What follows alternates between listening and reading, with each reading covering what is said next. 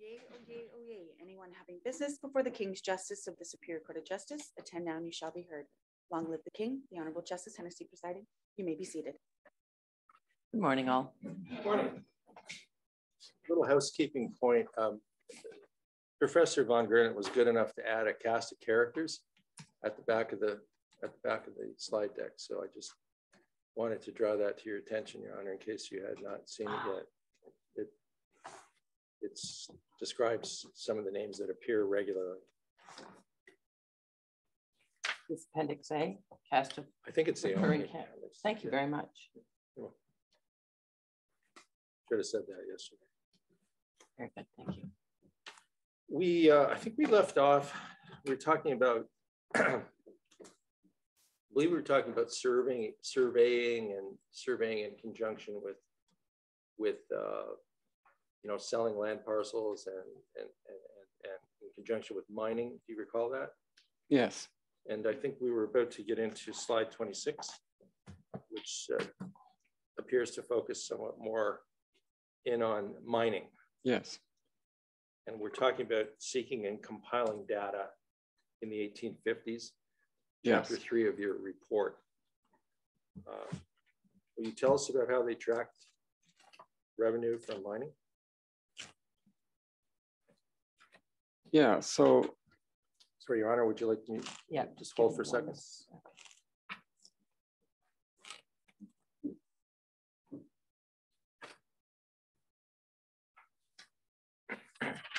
Thank you. So, Your Honor, you may recall from testimony I gave in the first phase of these proceedings, the mining licensing system. So this is a little bit of a review of that. You may recall there was a map that was accompanying the Dahl-Anderson report that showed the Lake Huron and Lake Superior, and there's little pink blocks along the shorelines that showed the mining locations that were already extant in 1849. Right.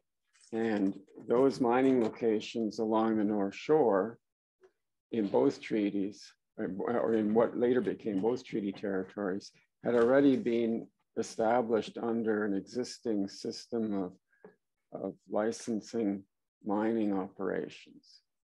And in fact, it was the fact that the government had proceeded with those licenses that in part precipitated the need for these treaties to begin with. So those mining locations were under these regulations that in 1846 had obliged mining companies to pay a $600 fee to cover the cost of the surveys and other expenses. And at the same time, this amounted to a credit towards the first of what was understood to be 5 yearly installments. And the regulations, the geologists at the time had suggested to the government that the mining location should be a 10 square mile. And so this 10 square mile would be sort of 2 miles on the front, on the lakeside, and then 5 miles in. And that would be sold at 4 shillings per acre, which was quite a lot, because when you think of how many thousands of acres that was, it had to be paid in installments. There's nobody who could afford. There's no company that could afford to pay it all at once, and none did. So for the amount that they were buying. Yes, well, they were obliged to. I mean, there's no choice. The regulations stated that there had to be this 10 square mile location at 4 shillings an acre. So the first $600 were, it was of course 150 pounds, but I'm converting it for, so that was intended to cover the cost of the survey. And so we have a lot of the records of this still extant in the archives. The individual deposit certificates and the mining location tickets. So these were the actual slips of paper that were given to the individuals or companies or individuals representing companies who had mining interests. So all of that needed to be tracked. And so the Crown Lands Department also maintained this register of these mining location tickets, which were issued to individuals. So at one point, they created a spreadsheet. And then once they had that in place, they kept just adding to it. So every time there's a new mining license, they'd add to it. And so over time, you could keep track of the totals in the ledgers. So the very first thing that happened at the time when the first annuities came due, in fact, almost exactly at the same time when they were contemplating the payment of the first Robinson annuities in early 1851, the Legislative Assembly of the Province of Canada ordered the preparation of a tabular return. And this tabular return was to include the names of all the persons who had received these licenses and the price paid or agreed to be paid for each license, the extent of the territory, and also they wanted a copy of the treaty entered into. So in other words, the Robinson treaties. And so the combination of these two strongly suggests that the reason for the inquiry to begin with was in relation to the new treaties. Otherwise, why would they ask for this in the same paragraph?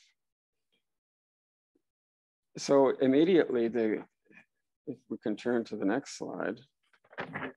7? Yes. So immediately, the Commissioner of Crown Lands provided a table. And as I said earlier, the reason why it was immediate, because it was already on hand. They didn't have to reconstruct it. They already had it in handwritten form in the record. And so he provided a table showing the locality of each tract, the date the location was assigned, the price that had been agreed to be paid for it, the price that was actually paid, and whether or not the installments had been paid. So all the information that the Legislative Assembly had required was provided by Crown Lands. And this revealed that at that time, a total of $40,200 had been collected in license fees. So now keep in mind, the license fees are only, they're only intended to be, to cover the costs of the survey and other expenses.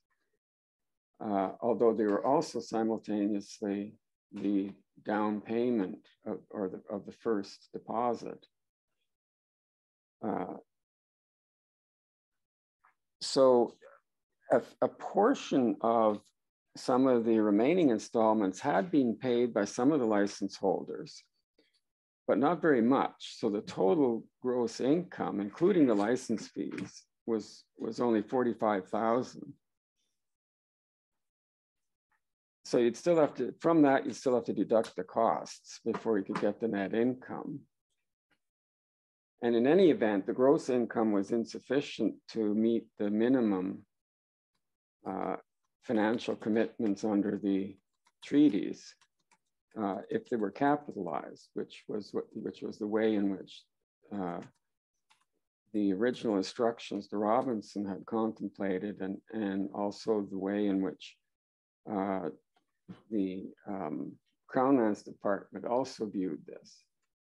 They saw this as you needed to have enough funds to provide a capitalized, needed enough of a capitalized amount in order to use the interest of that to pay for the fixed annuity that was in the treaty. I don't want to throw you too much off, but is it possible this is the first time I'm hearing that the instructions to Robinson with respect to how much money he had on hand suggested that he presume the treaty territory would generate that capital amount? Well, the instructions, as you recall, said that we have on hand, I think it was 72 or 7,500 pounds. Yes. Those were from the proceeds, because Robinson inquired immediately after he was given his mandate, well, how much money do I have available to me? Right. And their answer was, well, we have 7,200 pounds available, because they looked at the ledger of the mining license fees. But that's the Crown saying, this is how much money we have in the bank. This is how much money is available. However, you can negotiate under the understanding that you have this much in a capitalized amount. Right. Right. And so the whole assumption was that the capitalized amount would serve as the interest to pay for the annuities. Yes. Right. And so this is not the first time that capitalization was contemplated. Right. Capitalization of the mining licenses? No, of the annuities. Right. But my question was, is this the first time I'm hearing that there was a suggestion that the revenue from the territories had to create the capitalized amount? Yes, it's the first time I'm hearing this? Well, I don't know if it's the first time you're hearing it, but well, if I didn't hear it from you before, let's just say that. In my report, I think I made it quite clear that in the early years, after the treaties were signed, the Crown Lands Department and Russell in particular contemplated a fund that would be sufficient to pay for the pre-augmented annuities. Right, and that this fund would come from the proceeds of the lands. And it was only later that there was, discussion about whether it was actually necessary to use the funds from the lands as opposed to any other. But in actual practice, of course, the CRF was paying for the amount throughout the entire period from 1851 to 1869. It was always. Okay, I'll skip to another question I have from yesterday then. You make the point repeatedly that the money for the annuities came from the Consolidated Revenue Fund. That's right. And I may be wrong, but I thought as I read it, you were distinguishing the Robinson treaties from others. But in fact, all of the annuities, the pre-Robinson annuities, which had been capitalized which were 6655 every year, yes, were paid from the Consolidated Revenue Fund. That's right. So the Robinson Treaty annuities were not treated any differently. That's right. They were not treated any differently. However, the officials in the Crown Lands Department,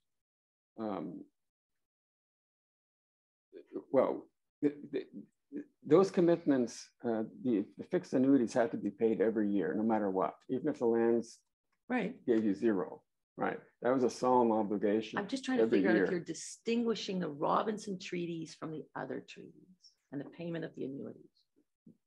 Same thing for the pre-Robinson treaties. fixed amount, 6655. That's right. So they're the same as the previous treaties in terms of how the payments came or were made and how they were funded, what the origins of the funds were. However, what in effect was happening here is that the Robinson treaties, the Crown obligation was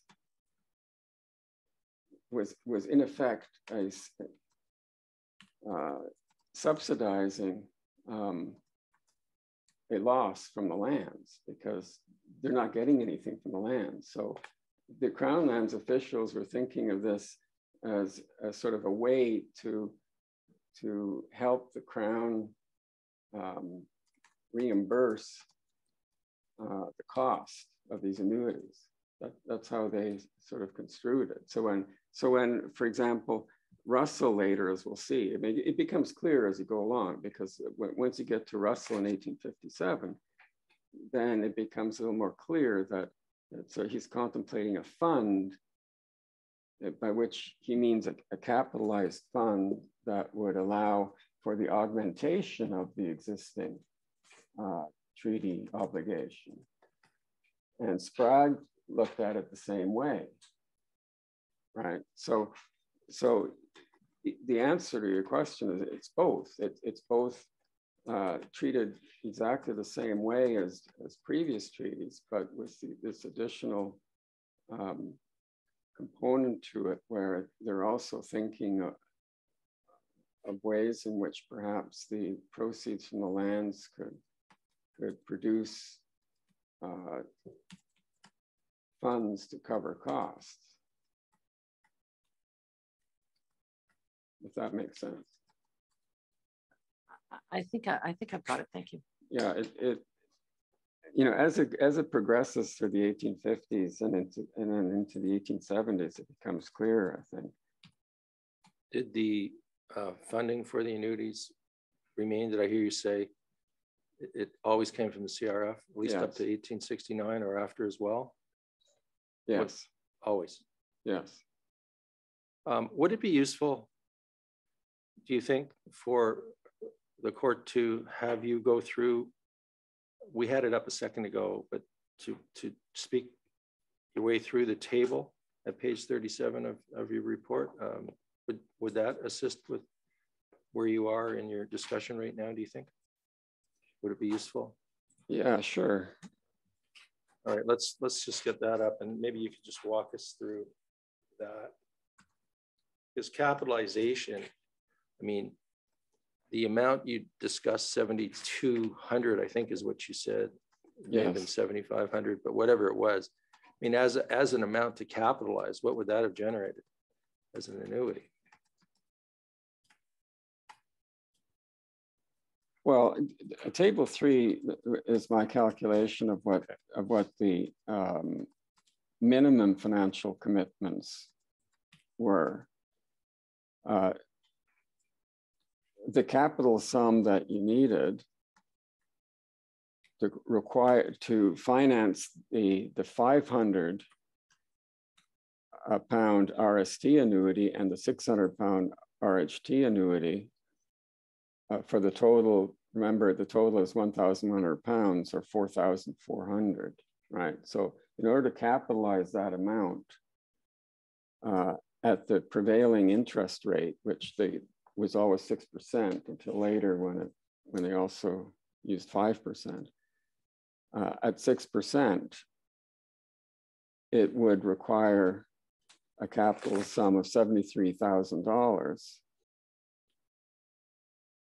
And so more accurately, 73,333.33. Right, so when you add that to the down payment that was already made, because remember, Robinson's instructions were that this is the capitalization you should have in mind, but you should subtract from that the down payment. And so as a consequence, the annuities would be less because it's from the same pile of money. So the total minimum commitment then becomes 89,000. when you add the capital sum and the down payment that was already given. And so the revenue mining locations as of April 1850 were only 30,000. And so the difference requiring a subsidy, if you're going to use proceeds from the lands, would be 59,000. And so you compare that to the figure that I gave in the slide 27, you'll see that even the total gross income was insufficient when we're not talking even net here. So let me just see if I've got this. Oh, sorry. Yeah, sorry, just the record is not clear that the witness is now speaking of RST and RHT combined, although the document says that, and it's important that we keep that in mind. Thank you. That's a fair point. So this is partly connected to my other question, and it has to do with this some kind of distinction that is being made between the Robinson treaties and other treaties. So if I look at your table 3 on page 37, which is, as we know, referencing both treaties, it seems to be, because you're telling us what Crown officials were presuming and hoping for, it seems to be based on a presumption that within the first 3 or 4 years of the treaty, the lands would generate enough of a capital account to fund the annuities in perpetuity. The assumption is that the lands would, yes, the lands would create a capital fund which would generate the annuities into perpetuity, but not necessarily in the first few years. They didn't know. That's an unknown. Okay, but how long it would take. I'm following your words, which Right. were the Crown was subsidizing these annuities because the lands were operating at a loss. Yes. So is there, if it's operating as a loss, as opposed to this is an investment and we'll get our money in the future, they're thinking there should be money immediately to capitalize the in perpetuity annuities?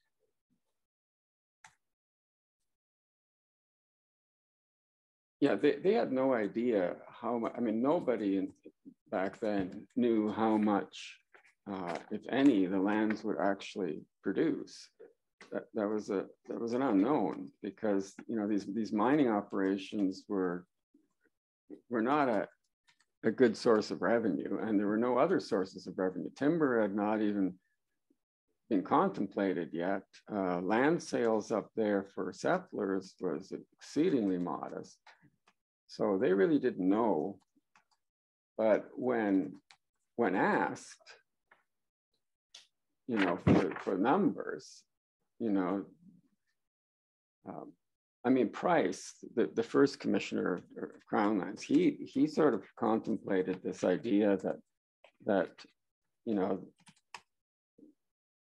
the lands should produce the monies for a fund that would then pay for the pre-augmented annuities.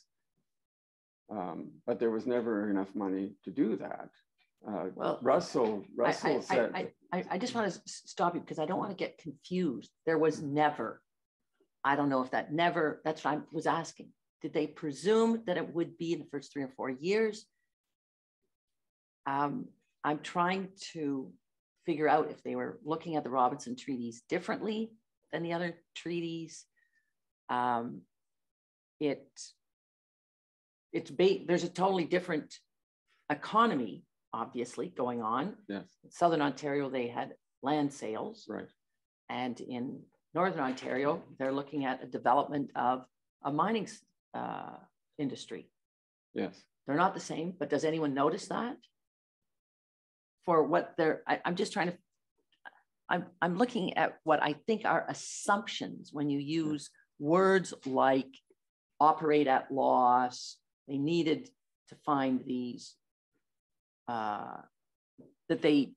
your table says difference requiring a subsidy. Yes. But where does this idea of a subsidy come from? Is that your word? Well, no, it's Because they were inherent. always paid out of the CRF. Yeah, but it's inherent in the logic of the original instructions to Robinson, right? If you look at the original instructions of Robinson, to Robinson, it talks about, having in contemplation a capitalized amount. And at the same time, it tells Robinson 7,500 pounds are available. And of course, you combine that with the population figures, and there's just no way you can get the $10 maximum annuity. It doesn't work. So Robinson, was forced to, rejig the numbers, and but he was still confined by this capitalized figure, right? If you convert the capitalized figure to an annuity, right, after subtracting the down payment, the lands simply do not have the proceeds to fund the fixed annuity. And yet the fixed annuity is a solemn obligation that has to be met each and every year, no matter what. And so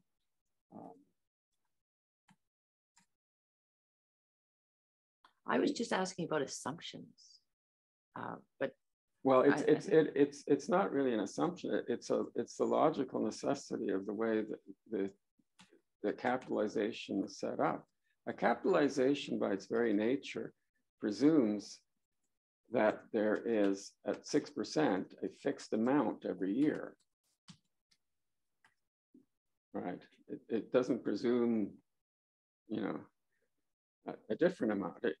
You can, once you have a figure like 100,000 at 6%, you know what the fixed sum is every year. And so that fixed sum had to be paid no matter what. Whether it came from capitalized funds or not, it had to be paid.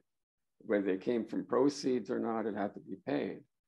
But the way some of these Crown lands officials contemplated this is that, the lands themselves would produce the capitalized amount. Wouldn't produce the annuities, it would produce the capitalized amount, which would produce the annuities through interest. that was exactly what I was asking. Yeah. So some Crown officials presumed that the lands themselves would produce the capitalized amount. Yes. And it appears that that presumption was close to immediate post-treaty. Because you use the terms loss, Yeah. as opposed to some period during which they would wait. But do I have that right? That Yeah. presumption was close to immediate?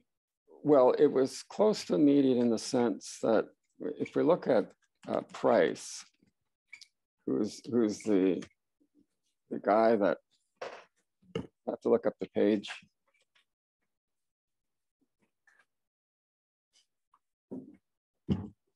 Just give me a moment to find the page where that's.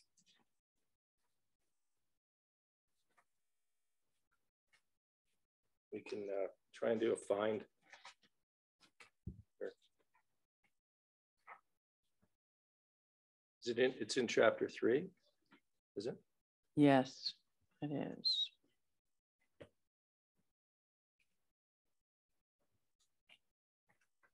Yeah, so it's page 126 of my report.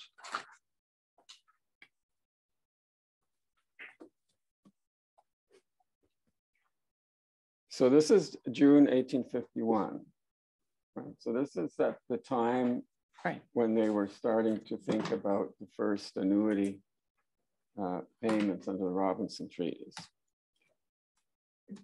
And he says, the Commissioner of Crown Lands has the honor to submit for the favorable consideration of His Excellency, the Governor General and Council, the expediency of organizing the territory on the north shores of Lakes Huron and Superior, recently surrendered by the Indians, with the view to raising funds to pay the Indian annuity. And then he goes on to make other further suggestions. And so shall I assume that Price, if he's one of these Crown officials that you say had a presumption that the lands themselves would produce capitalized amount? Yes. That he was thinking about in the same terms as Southern Ontario treaties, that the land sales, well, I don't even know why they're thinking that, because all the annuities were being paid out of the CRF, but in any event, that he's thinking it's the same kind of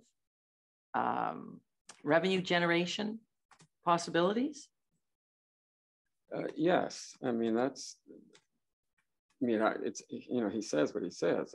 You know, we can, in my view, as I interpret it,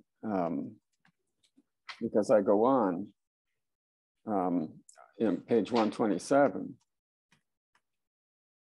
I said, interestingly, at this early juncture, the Commissioner of Crown Lands seemed to think that the RST and RHT lands were to help in, quote, raising funds to pay the Indian annuity, end quote, that comprised part of the compensation for surrendering the Indian title. It is unclear whether he had in mind defraying the cost of the pre-augmented annuities, funding any augmented annuities, or both. In any event, as someone and so forth, and he goes on, I go on to talk about his organizing the territory. Okay. So that was my understanding. And I said, you know, it is interesting at that early juncture. I mean, throughout my report, I provide so many different scenarios by which the treaty obligations could have been met. I mean, it's not infinite, but it's a large number of different ways of conceiving this. And, you know, some officials saw it one way, others saw it a different way. Price, in this instance, seems to have thought of it as being, you know, as he says, with the view to raising funds to pay the Indian annuity. That was the intent of organizing the territory, right?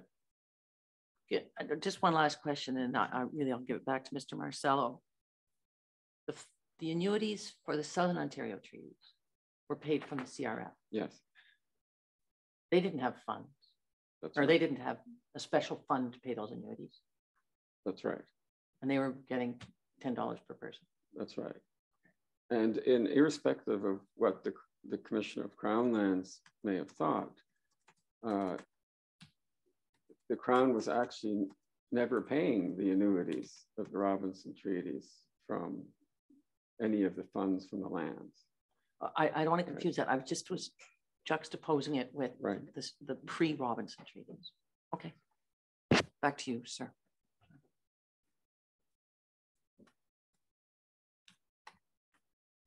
On that point, coming from the bench, are you able to contrast the relative exposure the Crown had as between the treaties in the South? Because we'll call them the pre-1850 treaties, if that's correct, and the Robinson treaties. I'm not sure what you mean risk by associated with them, in terms of, you know, if there was some thought about enough money being generated from the lands to directly or indirectly fund annuities. You know, how is there a point of differentiation or not between lands down south and lands up north.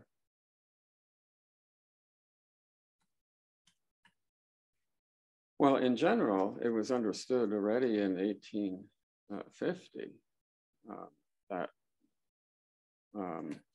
lands in the south produced far more income than lands in the north. Why? Well, because of the environmental constraints on agriculture. Because most land sales in the south are to settlers who are engaged in an agrarian subsistence pattern. And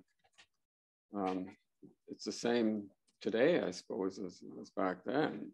You know, you just need to drive from Toronto to Sudbury to see the difference.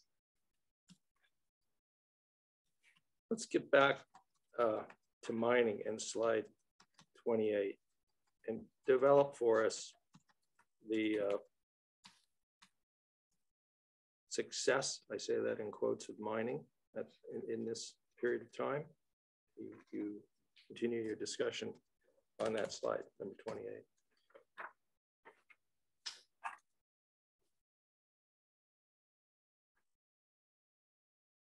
So, as I said, you know, these regulations that were passed in 1846 made it very difficult for the government to actually get much money out of the mining. In fact, you know, since it was not a royalty system, they never got, the government never had a share of the actual proceeds from the mines. And the mines themselves were not very successful. There were exceptions, like Bruce Mines, for example, which did have, you know, which made some money. But a lot of these many mining locations where these people paid their $600, they never ended up paying any more installments, because they either never ended up opening mines, or the mines were unsuccessful and they operated at losses themselves. So this entire idea that, you know, somehow the mining would produce funds for the payment of any annuities didn't work from day one. And as you go through time, you find that it became even worse, because the new regime, so the original 1846 regime paid, you needed to pay 4 shillings, which was 80 cents per acre, but you were obliged to buy 6,400 acres, which was quite a lot. So you had to basically pay before you made any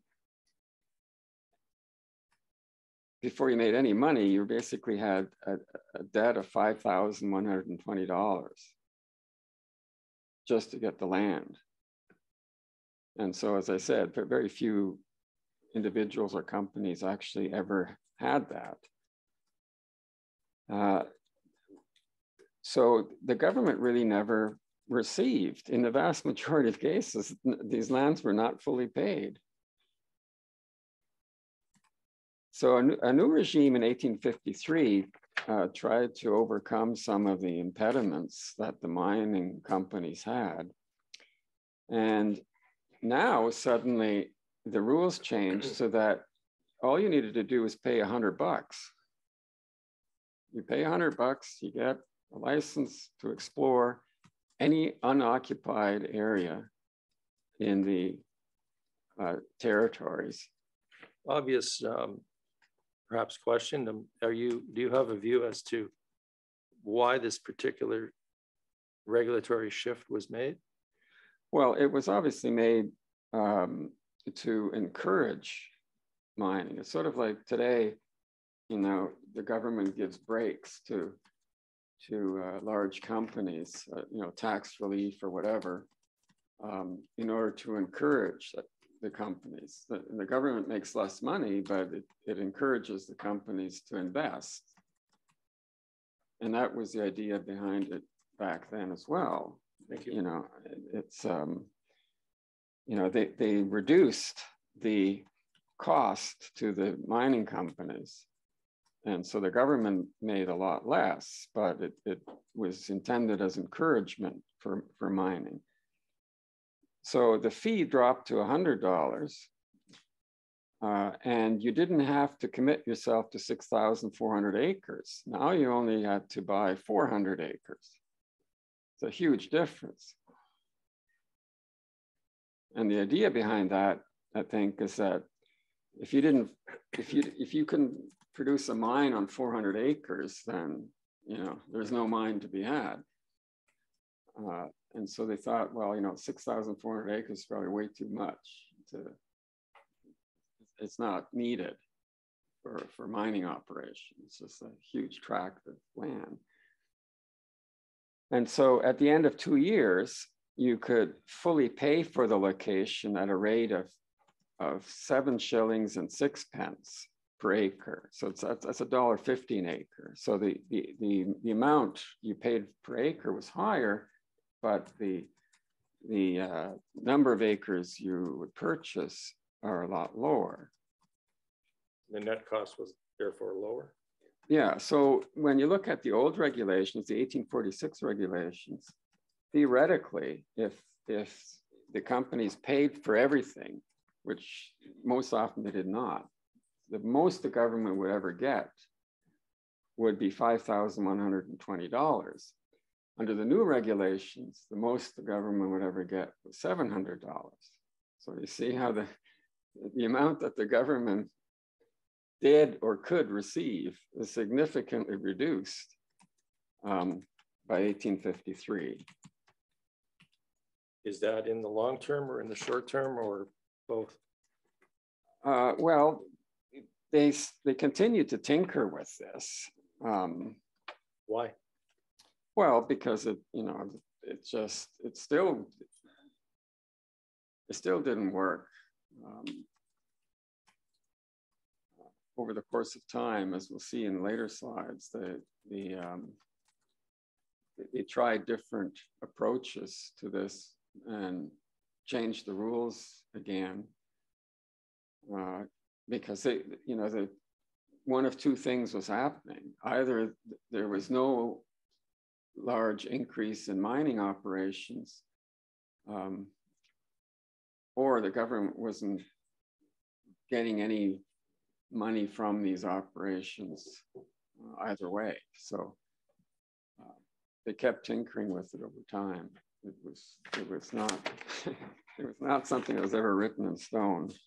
The next point in time you address is on slide 29. It's the 1857 Legislative Assembly request. Yeah, so in 1857, the Assembly requested details from land sales, including mining lands. When they say land sales in the RST territory, they're not really talking so much about sales of lands to settlers. They're talking about sales of lands to mining companies. So, and in fact, sales of land to mining companies? Yes, because remember, that's how any money was made, was not in the mining, from the mining itself per se, but rather from the sale of the lands on which mining was to proceed. Right. So details of income from land sales are requested. Yes. Now, I found no evidence that this request by the Legislative Assembly was made specifically to find out whether the government had reached, whether the lands had reached an amount sufficient for the government to augment the annuities that were being paid every year. But the compilation of that kind of data, which occurred throughout the 1850s, made it at least possible to do so. Did timber factor into this request or not? I see you mentioned it. Well, yeah, they did ask, you know, what monies that were collected from granting timber limits. And it's not, I mean, there was a very modest effort, especially in the RHT territory, not in the RST territory. But it turned out that, you know, I mean, timber was not really a major source of income until, you know, the early 1870s. So In which territory? primarily in RHT. So just so I understand, primarily in RHT and not until more or less the 1870s, the 1870s? Yeah, we'll get to that in much more detail when we get to the actual figures and the tables. So Cochon provides the information in March? Yes. And again, it basically showed what I've already indicated earlier. It demonstrated that the mining licensing system was not a significant source of revenue, except in the year 1856, when, again, because of certain incentives, the original locations, or some of the original locations, were finally patented, because the mining companies would not receive a patent to these lands until they had actually paid the full amount. And to encourage, they were in jeopardy of losing, you know, even their down payments if they didn't get around to eventually patenting these lands. And so there was a flurry of interest in ensuring that they made their final payments. And so there was a spike in the year 1856 when a number of the original locations were patented simultaneously. And we then discussed the Cochon annual report. You addressed this on slide 30. Yeah, so the Commissioner of Crown Lands was also required, and this requirement did not exist until the mid 1850s, because, you know, there really was not much income from lands at all. Where? Well, I mean, income from lands was always modest, as I testified to yesterday. It wasn't like in the United States. The government of the day in the United Provinces of Canada did not generate much income from lands. Most of their income was from customs and excise duties. But this sort of steadily changed over the course of time. And so the legislature decided that it might be a good idea for the Crown Lands Department to give annual reports just devoted to income and expenditures relating to Crown lands. And in fact, the whole Crown Lands Department then was engaged in keeping track of everything to do with income and expenditures. And that had to be, the details of that had to be given in an annual report. And so I started looking at these annual reports, and the one for 1856, which was presented in 1857, usually the reports would be at the end of the fiscal year, which was, as it is today, March 31st. And so you'd find these reports months into the following year. But here you're talking about the fiscal year for the UPC, not Ontario, right? Yes, of course. Right. Yes. Okay. So now we start getting really good numbers, right down to the shilling and pence on how much was, what the gross amounts were. There would be allusions to deducting charges, although it was not always clear what they included as charges. So for example, there was in 1857 a revenue from mining that consisted of payments for licenses and the installments on locations in the amount of 6,452 pounds, 8 shillings. And then after deducting charges, whatever they were, there was a net of 5,377 pounds, 8 shillings. So these are pretty specific. They're obviously based on very specific tabulations of income and costs. But when you look at some of the actual costs, you realize that Cauchon was not actually including some of the charges relating to exploration of these lands, because he also gives the cost of that. That's your last bullet? Yes, and then you can see that, you know, those are pretty expensive. I mean, this is just in 1 year.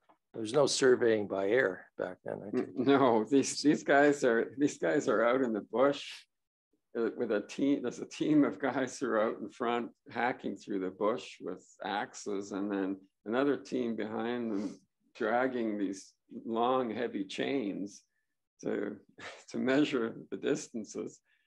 And it was and of course, this is in the middle of nowhere for them. And they need to be victualized and provisioned, and it's a long and complicated and very expensive affair. And that's just to draw a single line, survey a line, and from there you have to start, you know, doing all the rest that survey entails. So that was actually, we shouldn't underestimate the expense of that. That was not a small expense. Slide 31, some progress is reported. Yeah, so by 1856, you have some comments about what he describes as the Huron and Superior Territory, although he's rather vague about how he defines that. And he hinted that development in that region was still in its infancy. Mining operations were, quote, as yet, but very limited, end quote. Although there was always an expectation that it would eventually become a source of wealth. This is a theme that you find throughout these early reports. They're telling their superiors and the government in general that, look, yeah, we're not getting much out of this land, but you know what? We think it's got potential. You know, that's the same thing over every year. It's the same story. Like, you know, we're still not getting too much, but you know, there's in time, give it time, and it'll generate income. And he suggested doing away. So this would have been another regulatory rejig. He suggested doing away with the license fee entirely. Yeah, I mean, he sort of, he favored the 1853 regulations, but in his view, he wanted to get rid of the $600 fee altogether. Again, as a means to encourage more interest. Talk to us, if you would, about timber revenues at that time. You addressed it in slide 32.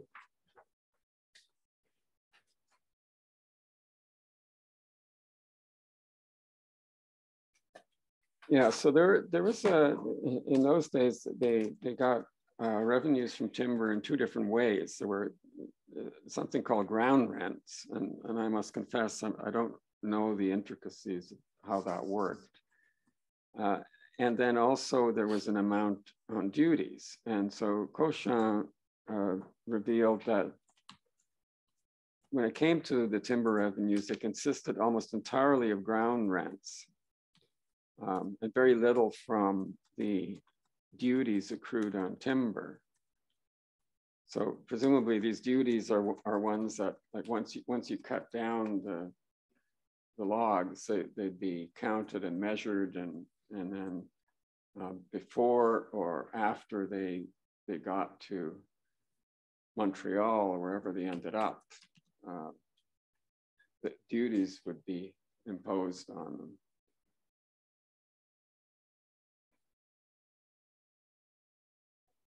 So he gave figures for those as well.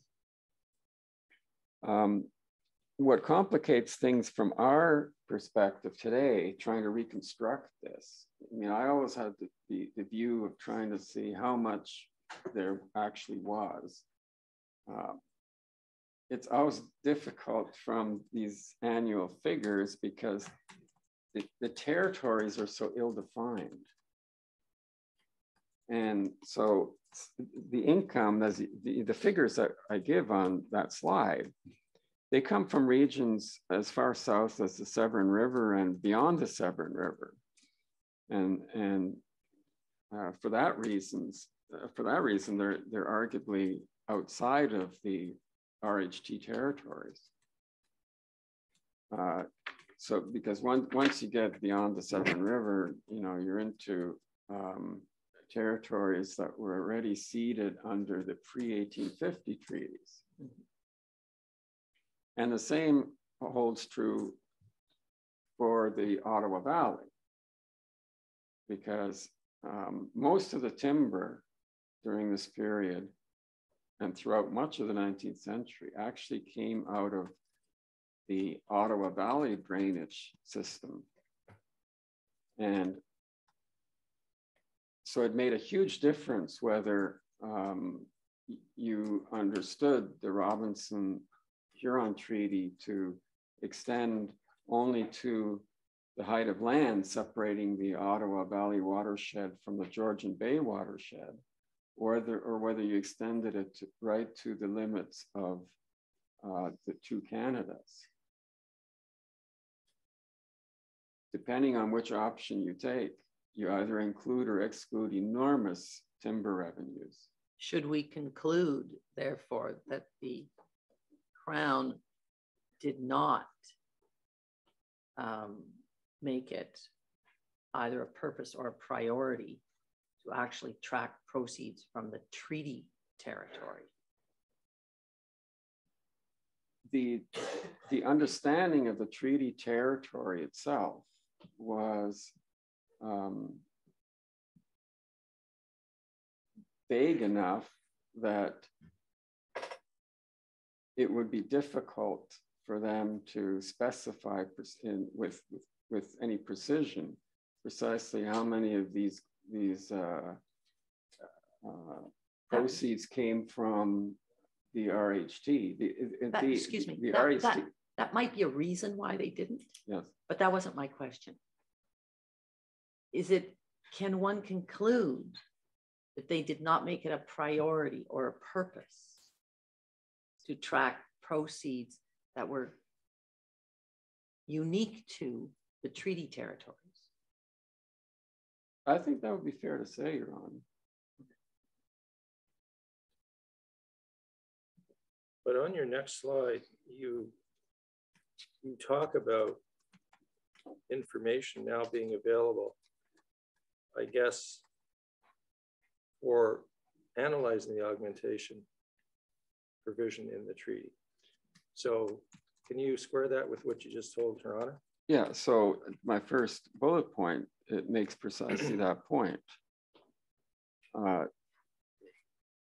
Within certain territories, they refer to, the Lake Superior and Lake Huron territories.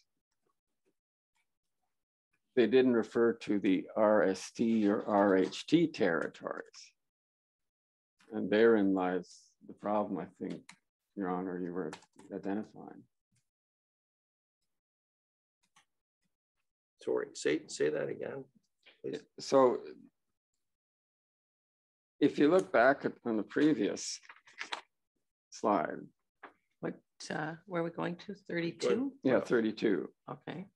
So I have in quotation marks on the second bullet, the actual words. These were monies accrued and collected in the quote, Huron and Superior Territory, end quote. But that territory was never really accurately defined.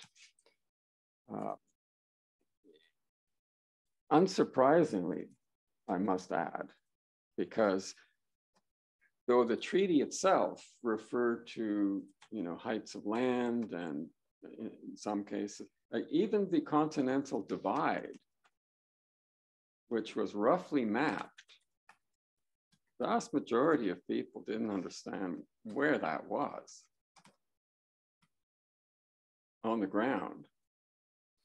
It had never been surveyed. No one had ever surveyed the height of land. Now, even the height of land separating the Ottawa River watershed from the Georgian Bay watershed, the exact location of that height of land was unknown until the late 19th century.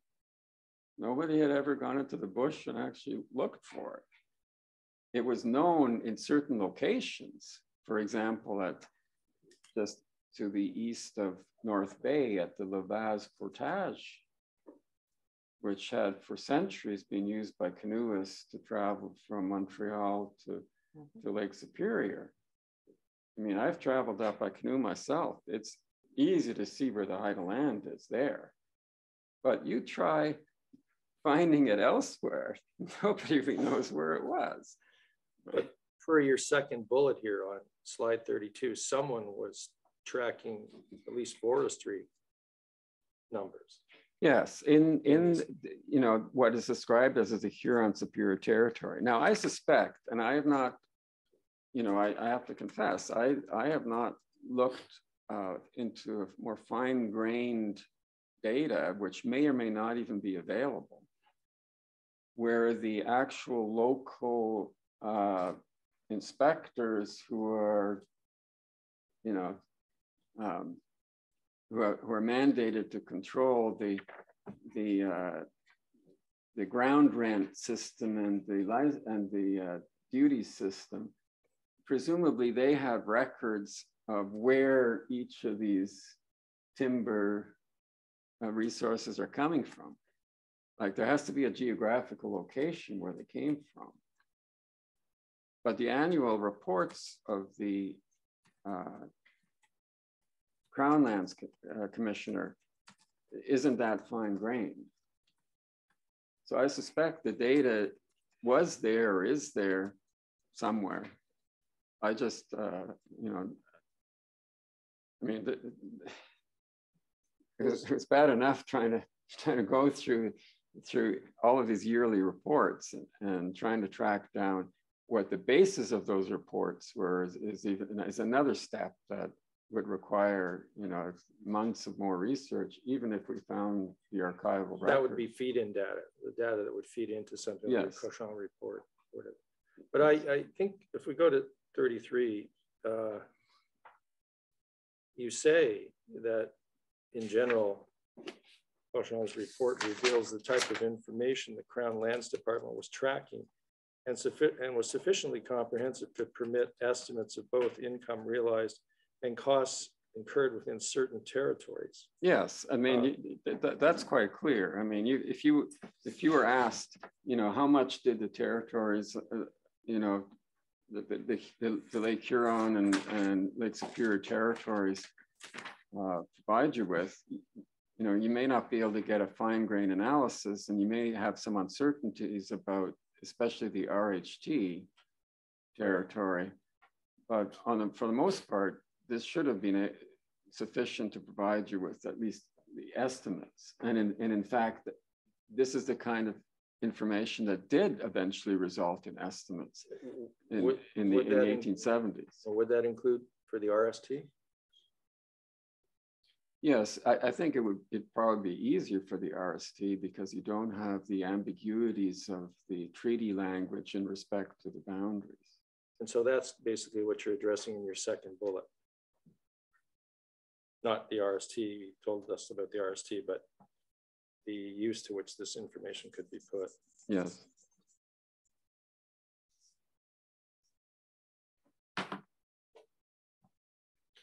And you note the particular importance of the report in your last bullet, which kind of follows to me on the theme from the second bullet. Yes. So this 1856 report is important because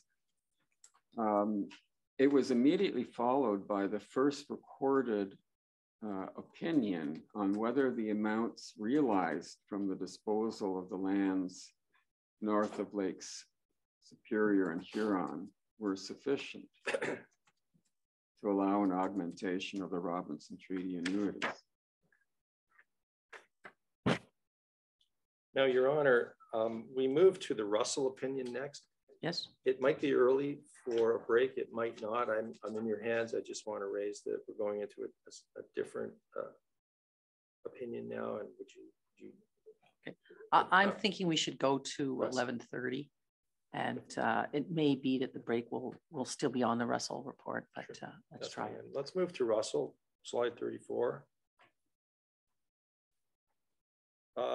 You have the table of players at the back of your report, but why don't you, of the slide deck rather, why don't you tell us who Richard Pennefather was first, and then who Russell was? Yeah, so I mean, you kind of do, but maybe expand on that a bit. So Richard Pennefather was the Superintendent General of Indian Affairs. And he was also one of the commissioners who was mandated to do a comprehensive inquiry into all matters relating to Indian affairs in the United Province of Canada. And he generated a report that came to be known as the Pennefather Report. So he was involved as both the Superintendent General and also as a commissioner for that inquiry. And Andrew Russell was the Assistant Commissioner of Crown Lands. And who was the commissioner at this time again?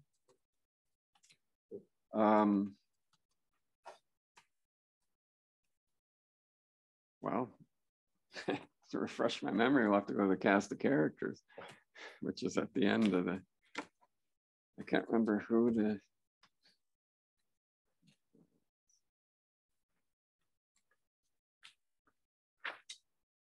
was it Price?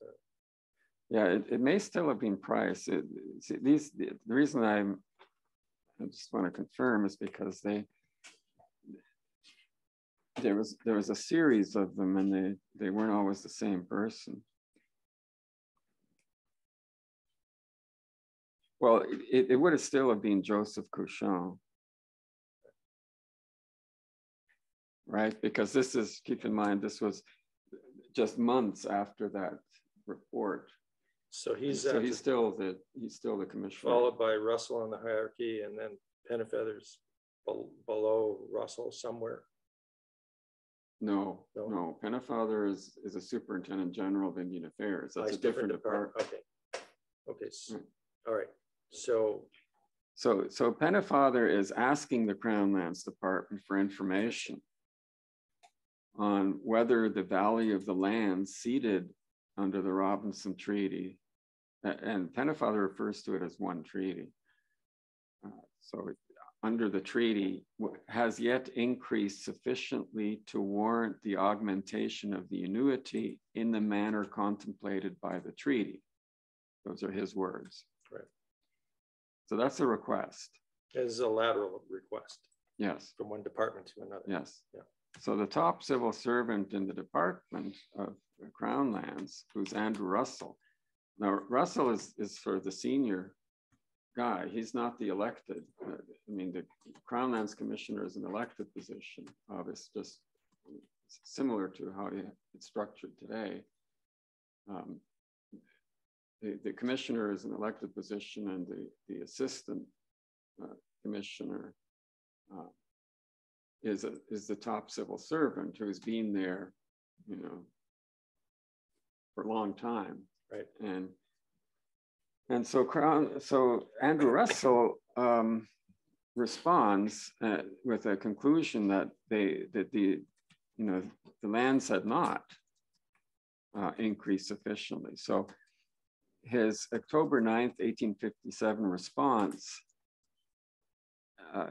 I quote in full because this is all he says about it. So it's easy to quote. So he says, quote, "I have the honor to acknowledge the receipt of your letter of the 7th inst." So INST is short for instant, which in 19th century correspondence referred to the same month. Ultimo referred to the previous month. So he receives a letter on the 7th. And then he says, "To inform you in reply that the government, having expended large sums in explorations and surveys on the north shores of Lakes Huron and Superior, has not realized as yet from the disposal of the lands in those regions a sufficient sum to form a fund for the payment of the annuity agreed upon with the Indians on their surrender of those lands, and is not at all likely for some time to come to be in a position to increase that annuity." End quote. And at the top of the next slide, my terms of logic may not be right, so forgive me, but you make under a deduction or an inference there, I think. Can you speak to that, please? Yeah, so now keep in mind that Cauchon is responsible for providing the annual report. However, he relies on the civil servants to provide the information, just as, you know, the structure would be today. And so Russell, in all likelihood, had been responsible for producing many of the figures that Cauchon relied on in his annual report. And so for Russell to have been able to form such an opinion, he must have reviewed the records tracking income from what he called the disposal of the lands, and then also records tracking sums expended on what he called explorations and surveys. There's no question that he used the annual report, which he had helped to prepare. And he probably had, you know, earlier and more recent accounting that was not included in the report, because the report, of course, was based on information in 1856, whereas Russell would have had information after that as well for the months since. And since he was there for such a long period of time and was intimately involved in, you know, the ins and outs of the Crown Lands Department, he would also have been aware of the historical trajectory of the revenues. That is, not just for the year 1856 and 57, but you know, throughout. I mean, that's where the records were in his department.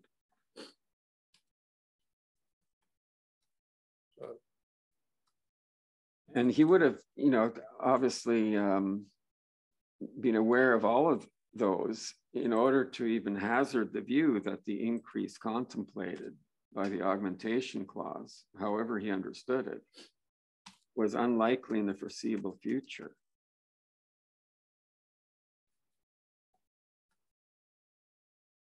Can you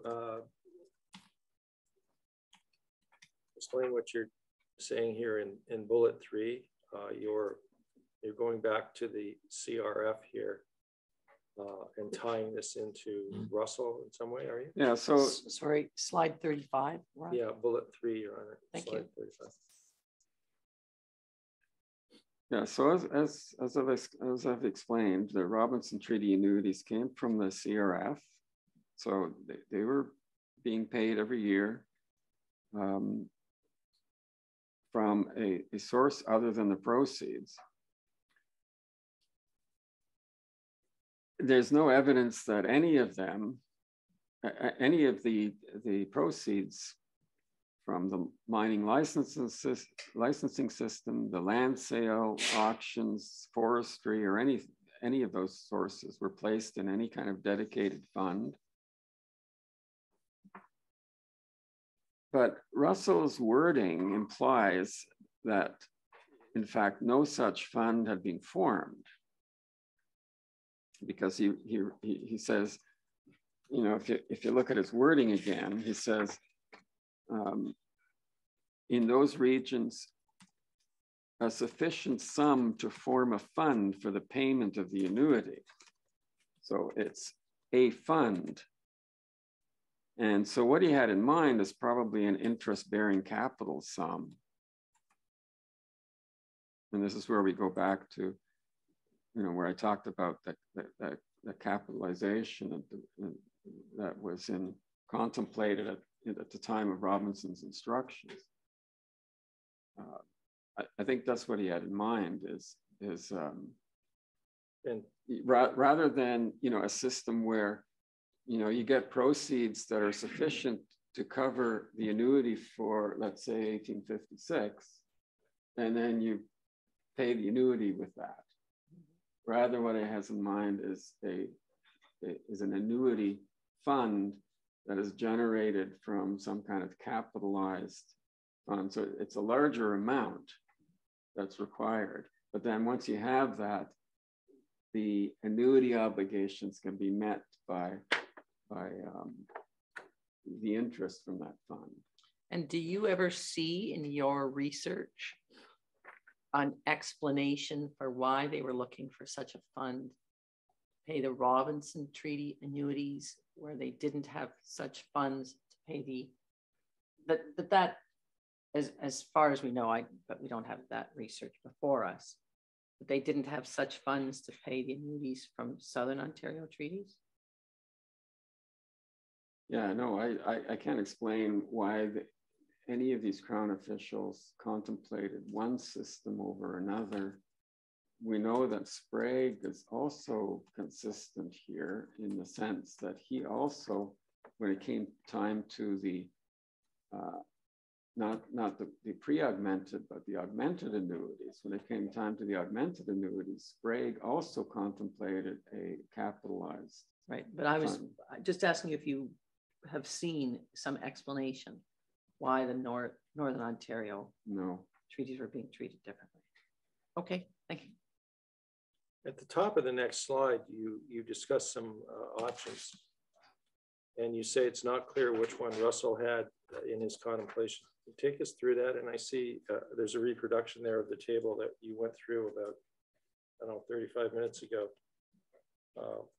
which maybe you can gloss over as you do this. Yeah, as I said earlier, I mean, throughout my report, I stress that there are so many different options by which the treaty obligations could have been met.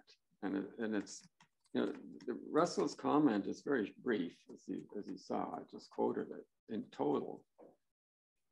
And it's unclear what exactly he was contemplating, but to me, it's more likely that it was, you know, a capitalized sum.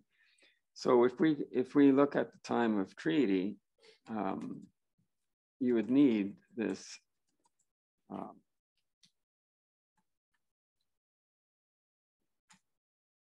and didn't we go through this chart? Yeah, we already went through this.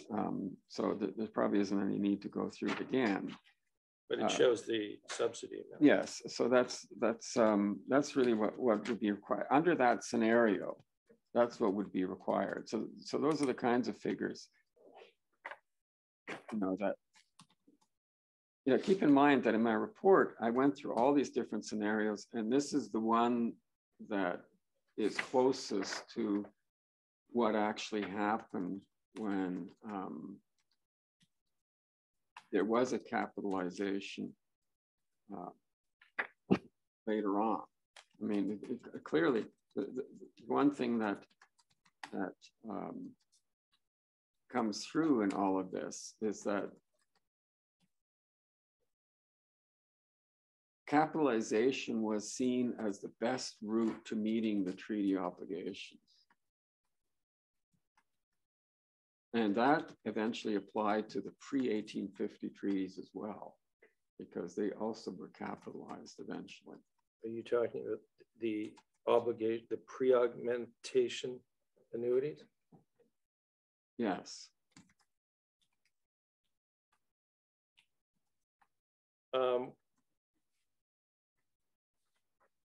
Slide 37. Tell me about this capital fund. What would it have done? It's an another option. Yeah, so let's say now the other way of looking at this is to say, look, the proceeds from the lands are not really relevant to the payment of the pre-augmented annuity, the fixed sum that is provided for in the treaty, right, from the start, the one that's being paid every year. But then, as it turned out, of course, and as actually happened, there was a contemplation that the difference between the pre-augmented annuity and the amount that was enough to give everyone $4 per capita, assuming a time of treaty population, it would have involved a fund of 104,110. And this is not, so this is another way in which Russell could have conceived this. And this is not entirely hypothetical. I'm not making this up as a possible scenario. This is what actually happened in 1873 when Sprague recommended pretty much the same thing.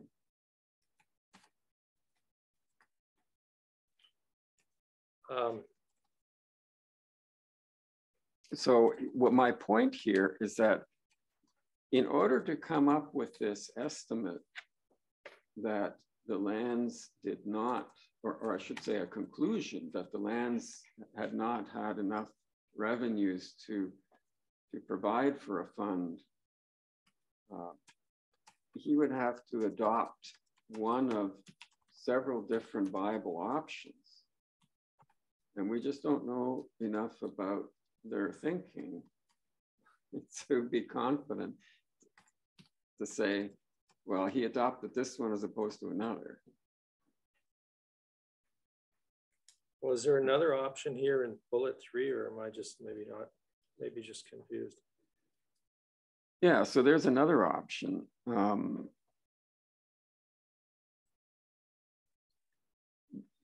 There's you know, the scenario by which the wording of the augmentation clause could be partially met by paying out any difference between the higher collections and the lower expenditures in any one year, and without setting up a capital fund or paying out the maximum per capita cap, right? So this is a scenario where, as I said earlier, you know, as soon as, let's say in the year 1856, there was a spike in land sales or something, you pay off that to pay the annuity for that year.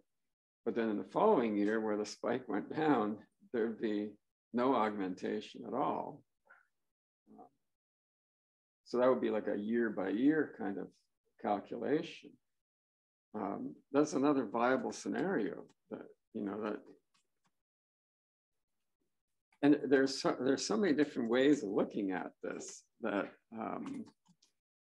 I can see why there was considerable confusion that reigned over the course of this entire period, because everyone came up with a different way in which to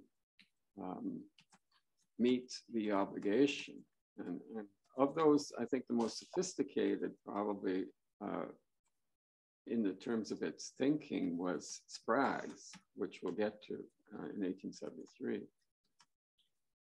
Dr. Von Gernot, on slide 38, at the very beginning, you say, while uncertainties remain about how exactly the decision was reached in the fall of 1857, it's obvious that the Crown Lands Department had, compiled information necessary to reaching a conclusion. I assume you mean a conclusion regarding augmentation?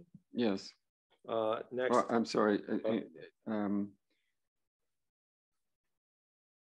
Yes. And then another way to put it, read the threshold. Yes. Yes. Okay. And next, investigated the feasibility of augmenting the Robinson annuities. So they had done that, you're saying? Yes. And ultimately determined that an increase was not yet possible. Yes. Perhaps an obvious question, on what do you base those three conclusions? Well, I mean, the Russell report that we just referred to, that's a clear indication.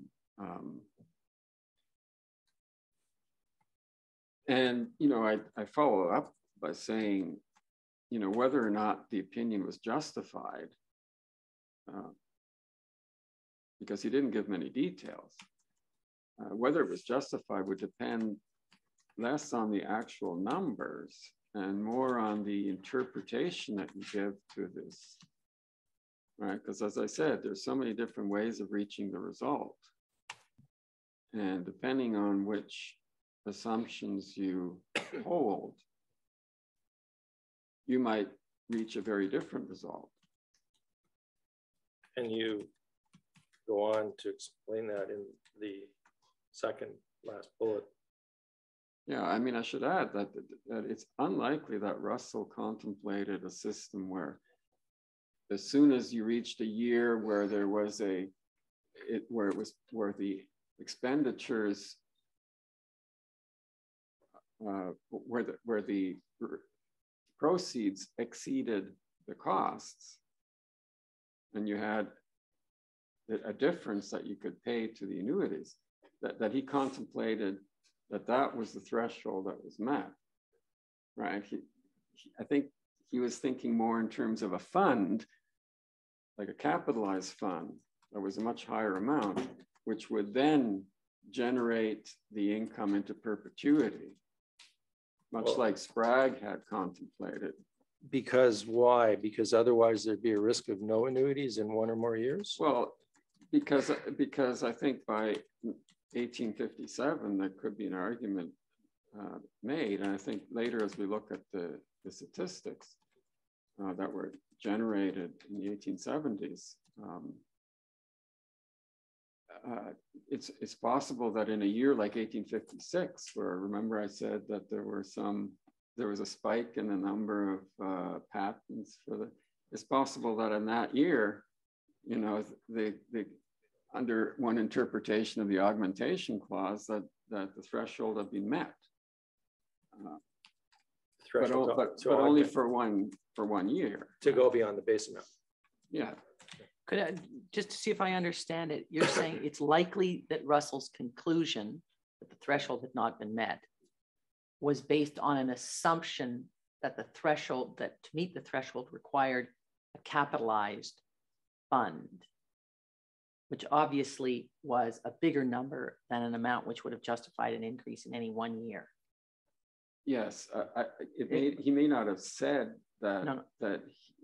I wouldn't call it a requirement. He may have seen it as his interpretation of the augmentation clause, or it may have been his preference. Who knows? I mean, but what I was asking you, you said likely Russell's conclusion was. Yes. So my question is it correct to follow your line of thinking? Likely that his conclusion that the threshold had not been met was based on an assumption that there wasn't a capitalized fund to pay the annuities in perpetuity. Well, he would have known that there was no capitalized Yes. amount, right? Because I was looking for what, you started a sentence, likely his conclusion was based on. yes. Likely his conclusion was based on a scenario, a postulated scenario in which the threshold of the augmentation clause was met once you had a fund that was sufficient to pay out what was then understood as the maximum augmentation. In perpetuity. Yes. Okay. And that is exactly what Sprague later proposed. So I just want to know about Russell's right. presumption, if I have it. Thank you. What you say in 36, give at the top, given the many different options for meeting the treaty obligations, it's not clear which one Russell had in his contemplation. Yeah, it is. As I said, I mean, it is clear or it is not clear. No, it's not clear at all. But in my view, it's more likely that he did not consider this to be like a year-to-year payment, rather a capitalization. Well, what does sorry, go ahead. So in other words, getting enough monies to put into a fund that would then serve to pay for the annuities. Well, there'd be an annuity every year in the case of a capitalized fund, right? Yeah, but we're talking about the augmented portion. Yeah, the other ones were getting paid, as you said several times. There are no augmentations at this point. Right. Right. So the whole point here is he's thinking of a fund that would augment the existing fixed annuities which are being paid out of the consolidated revenue fund. A result of which would be reliability, I presume. I'm sorry? A result of which would be reliability or dependability of funding, I presume. In contrast to, you know, did we make money this year or didn't we make money this year? Right. Your Honor, do you want to do the break now? You mentioned Let's 11:35. Thank you. We'll take 15 minutes. All right.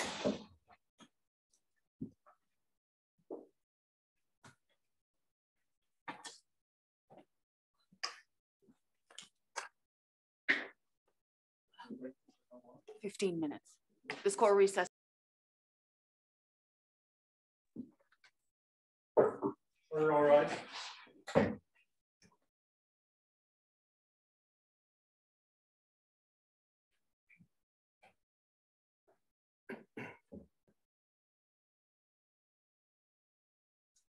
Now resuming your computer.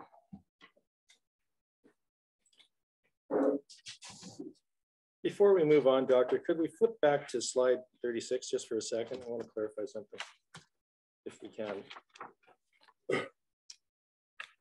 In the table 3, yes, the 4th item down, revenue from mining locations as of April 1850. Yes. $30,000. I'll go in dollars. $30,000. Do you know what period of time that $30,000 accrued during? Like, was it 1 year? Was it 20 years? Was it, you know? That's the entire period starting from the first mining license, which would have been either 1845 or 1846, sometime in that. And was mining, I thought you said mining was the principal source of revenue in the RST? There? Yes. Yes? Yes. And I'm about to ask a question that I'm nervous to ask. Bruce Mines. Is Bruce Mines in RHT or RST? It's an RHT. Okay.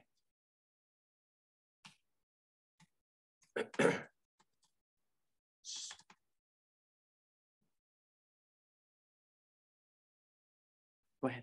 So on 39, we get into a section you call modest revenues and high costs. Now, costs had been considered to an extent earlier. Can you just develop how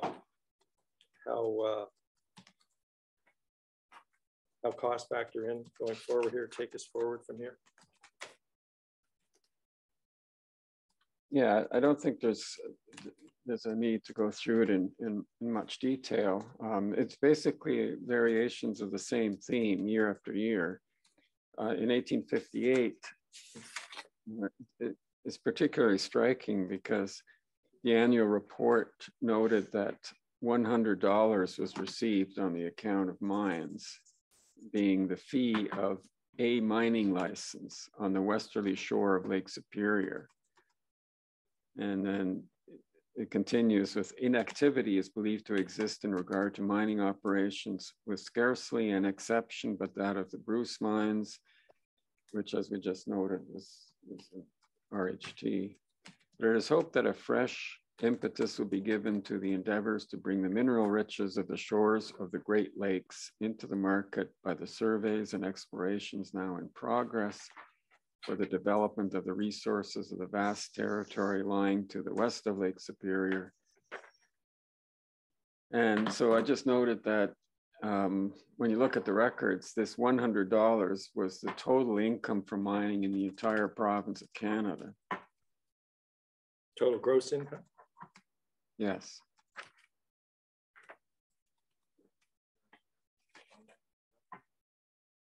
$1858. It's the annual report for 1858.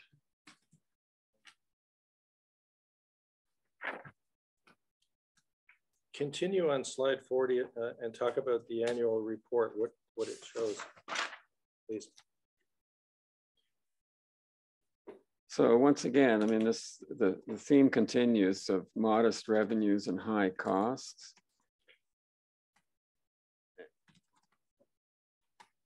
And, you know, I mean, you can see the figures for yourself, but one thing I notice is that, you know, it's again a challenge for anyone who's tasked with ascertaining whether the proceeds had reached the sufficiency to meet the conditions of the augmentation clause, because the RHT was so poorly defined. And, you know, they keep talking about, you know, all these monies coming in from the Ottawa River watershed. And depending on whether you include that watershed or not, makes a huge difference. And I mean, there are maps to this day of the Robinson-Huron treaties, which extend to the Ottawa River, incorrectly in my view. But it remains an issue right to the present day. And it's an issue that I worked on for months to try and sort out. So you know, the fact that it still is an issue today makes it unsurprising that it was an issue back then. And it was not an issue that they resolved to their satisfaction until 1877. To whose satisfaction? To the satisfaction of what was then Canada and Ontario. So on the cost side of the equation, as you say on slide 41, Russell reported in 1858 that $40,922.91 comprised the cost of surveying township outlines as well as base and lateral lines north of Lake Huron in an area south of Lake Nipissing. So this sounds like the RHT. Yes. And then from that, he made a conclusion reflected in the second bullet. Yeah, so you recall that Russell had concluded that not only were there insufficient proceeds in 1857, but he thought that for some time to come, there would not be sufficient proceeds. And so he was likely aware of the costs that were still to come for surveys. And the surveying operation continued throughout much of the 1850s. It's not something you could do in one summer season. You only have, basically, after the mosquitoes and black flies, you've only got 2 months at most, and then you're back into winter again. You don't want to insult all surveyors by saying they don't go out in the black flies. That was not my intention, but I'm just saying that the seasons were relatively short. And so, so progress was slow, and the country was vast. Those are the bottom lines. And so, this would take a long time. And overall, the picture was, every year when you read these reports, and they're very detailed, they're very long and detailed. And every year, if you go through these, the picture you get is modest revenues and high costs. Your bullet on surveying costs on slide 41 addresses the RHT. Don't be led by me. I'm sure you wouldn't anyway. Did you say in your evidence earlier that the survey costs, as a point of clarification, the survey costs in the RST were also high? Well, or do you know? Surveying was done in both.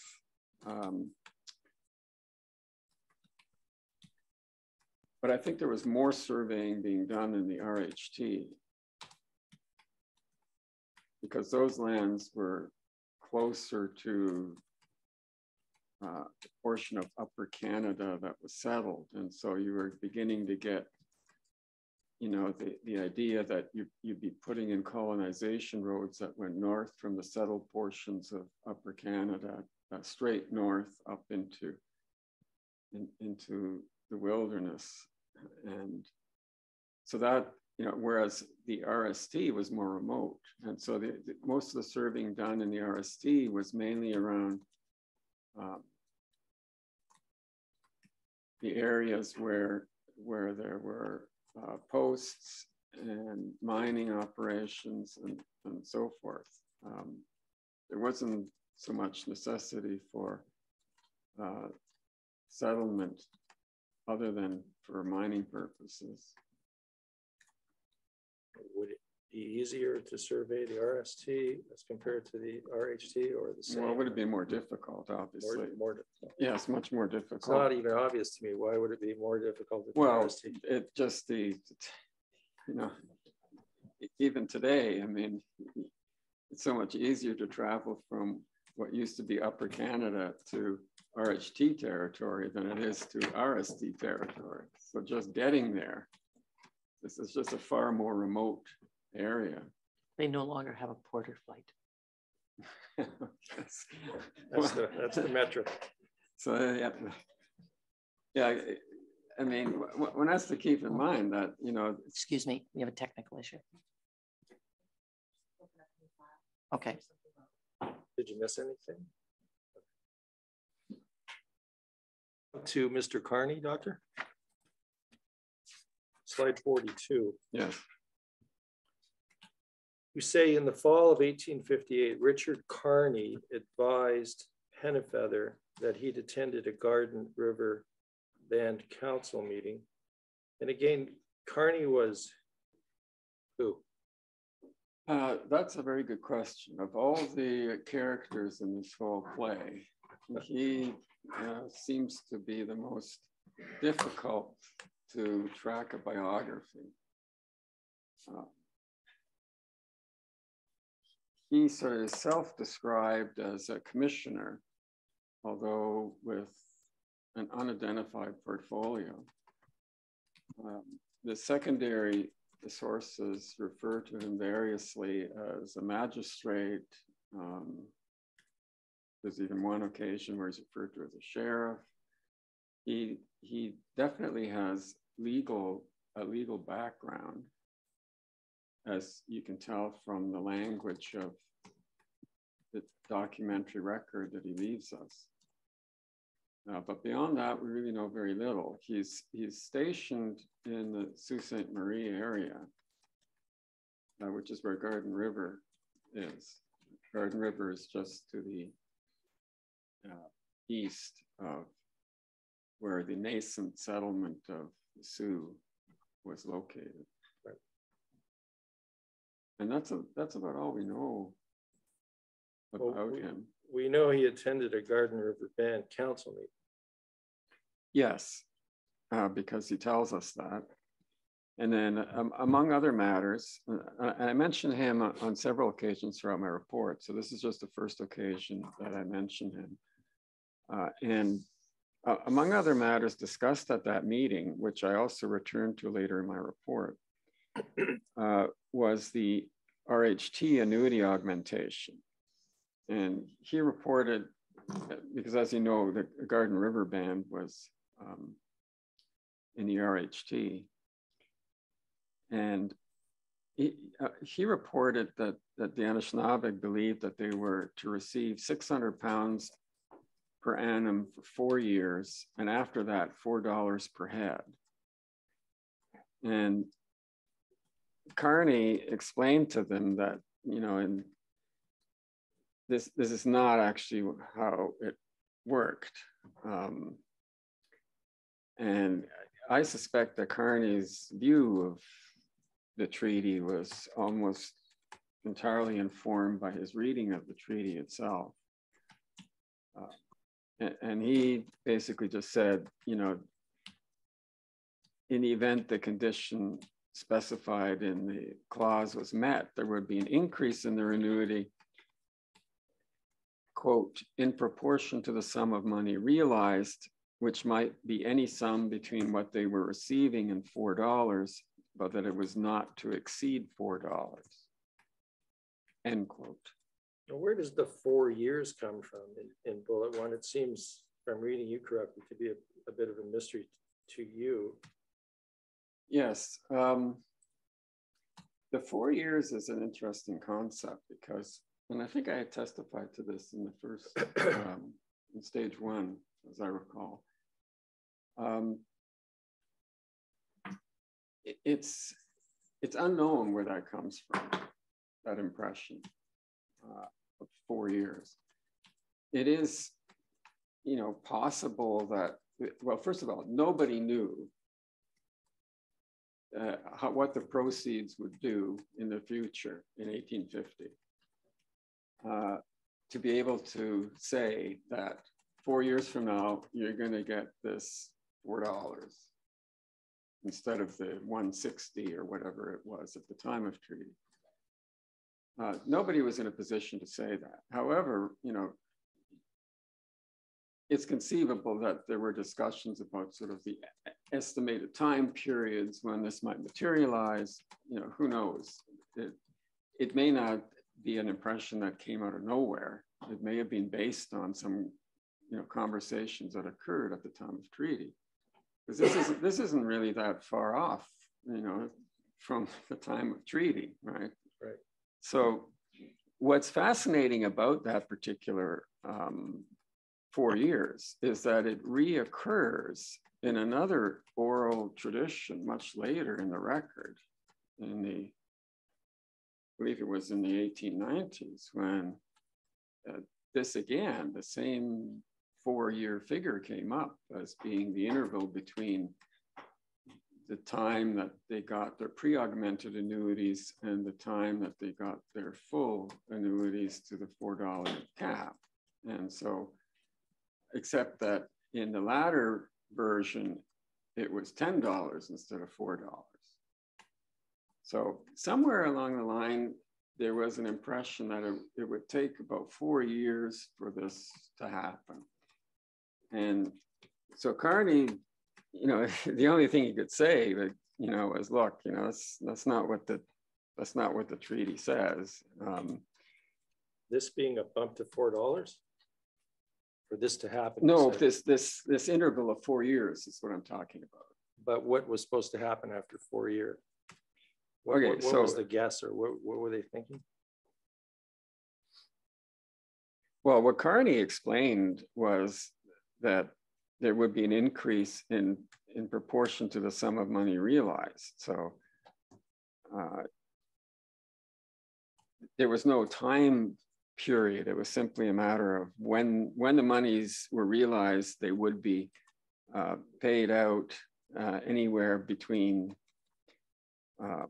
what they were receiving in 1858 and $4. And he warned the Anishinaabe that as the ceded land had not yet been sold, they could not expect an increase until after the lands were sold. So what this, and those are his words. So what this suggests to me is that he's at Sault Ste. Marie, and there's very little going on in terms of land sales.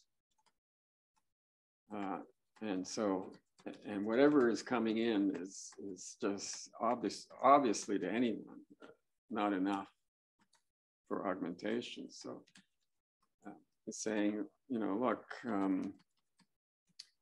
if the lands aren't sold, don't expect an increase, because he knew that the only income that was coming was land sales, whether this was for lands for settlers sold at auction or whether it was lands from mining. Don't expect an increase until after the lands were sold. And the only other thing I have to say about that at this point, before I return to it again later in the report, is that this is sort of the first hint of an Anishinaabe view that their annuity would remain at the pre-augmented amount in the short term before increasing to the $4 per capita. There was no claim of anything beyond the $4 in their comments.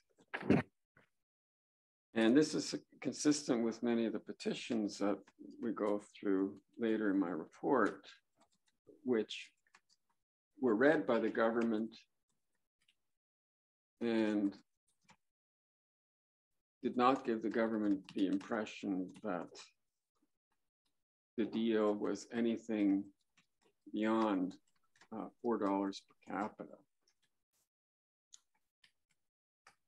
I have one question, if I may, here. Sure. Mr. Marcello asked you, where did this 4-year period come from? And I ask you, what is the source of the use of the word proportion? Where does that come from?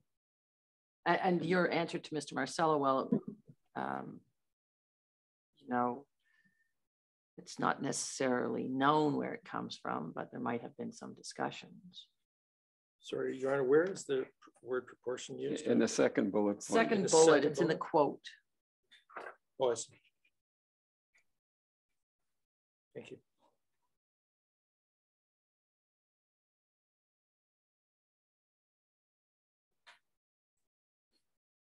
Well, I think, I mean, I don't know where, I mean, the word comes from Carney himself, obviously, that's its origin, but I think what he's trying to tell the Anishinaabe here is that the money that you're going to get will be in proportion to the proceeds. Well, I understand it comes from Carney, but do you know any other source for that concept? There's a proportional relationship. No. Okay.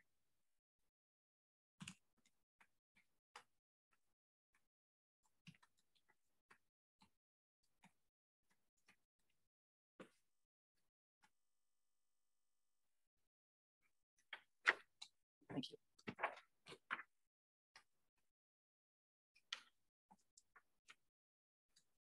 On slide 43, and you've already dealt with this because I asked you about it. The origin, you say the origin of the notion of a 4-year interval is uncertain. I don't think, unless you have more to say about it, we need to address that any further, Doctor. Yeah, so we also don't know what the origin of his next comment was, which is even more interesting. Which one is that? Well, Carney advanced what I can only describe as a legal theory, and which sort of intimates that he himself has some kind of legal background, because he advances this theory that the Anishinaabe had a, quote, reversionary interest in the sales of the ceded lands, end quote. And that the government had a duty to sell these lands at prices which would be profitable to them. So this was like, this appears to me like the sort of the language of property law, as opposed to, you know, language of some layperson who's reading a treaty and opining on it. And so to Carney, he noticed, obviously in the vicinity of Sault Ste. Marie, that no lands are being sold. And one of the reasons nothing's being sold is there were some statutes in place by this time by which the government could give lands away for free if it so chose. And so under such a system, obviously the lands are not going to be producing any revenue. If you're giving them away for free, they're literally have zero income. And so Carney, I guess, is reasoning in his mind that if the proceeds from the lands are supposed to pay the augmentations, how is that possible if there's no income from the lands? And so he places that in opposition to the notion that the government had a duty to sell the lands, you know, at the highest possible prices. And in doing so, he sort of confuses the system whereby reserve lands, for instance, were by agreement, by signed agreement, to be disposed of by the government to the best advantage of the indigenous peoples who had ceded those lands, right? That's not the way the Crown ever understood lands that were ceded under these large treaties. They always understood those lands to be, once they were unencumbered by Indian title, they were now, the Crown was in a position to do with them whatever they pleased. There was no requirement that they be sold for the highest possible price. They could indeed be sold or given away for free if they wanted to. And of course, the mining regulations also indicate that, you know, the government was actually reducing the amount of money they were getting over time because just by a change of the rules. Did this reversionary interest concept have legs, or was it an outlier view? Did it go anywhere? Well, it was definitely it wasn't. There's only a certain amount of leading that we should work on here. Well, I thought he just said that this was contrary to the views of the Crown in general, if I'm wrong. No, I mean, as I just said, the Crown viewed any lands that were ceded under these treaties as being Crown lands that could be disposed of in any way that the Crown saw fit, including giving them away for free. And we're 27 years here, aren't we? Before the Supreme Court decision, when Carney's expressing these views of his? Well, it's long before then. Now, this notion of reversionary interest actually comes back later on one more time. And it's the only two occasions that we find in the record, and they both relate to the Garden River It comes back when? Well, I can't remember the exact date, but I refer to it later in my report, and it's in one of the slides that we'll see later. Okay. Finally, your last bullet there, please. Anything to add? No, it's just what I said. I've already covered that. In slide 44, you say at the beginning, there was nothing in the RST or RHT intimating that the government had an obligation to sell the surrendered lands at a particular price. On what do you base that? Yeah, you compare the language of the Robinson treaties with, let's say, the language of those other agreements that involve the sale of reserve lands, and it's a striking difference. I mean, if the government intends that its obligation is to sell the lands to the best advantage of the indigenous peoples who sell them, then they say that. They stipulate that in the agreement itself. Right. It's an obligation that is part of the signed agreement. You don't find that in any of the treaties. That, you know, the treaties, you know, the pre-1850 treaties, as well as the Robinson treaties, as well as the number treaties that came later, were all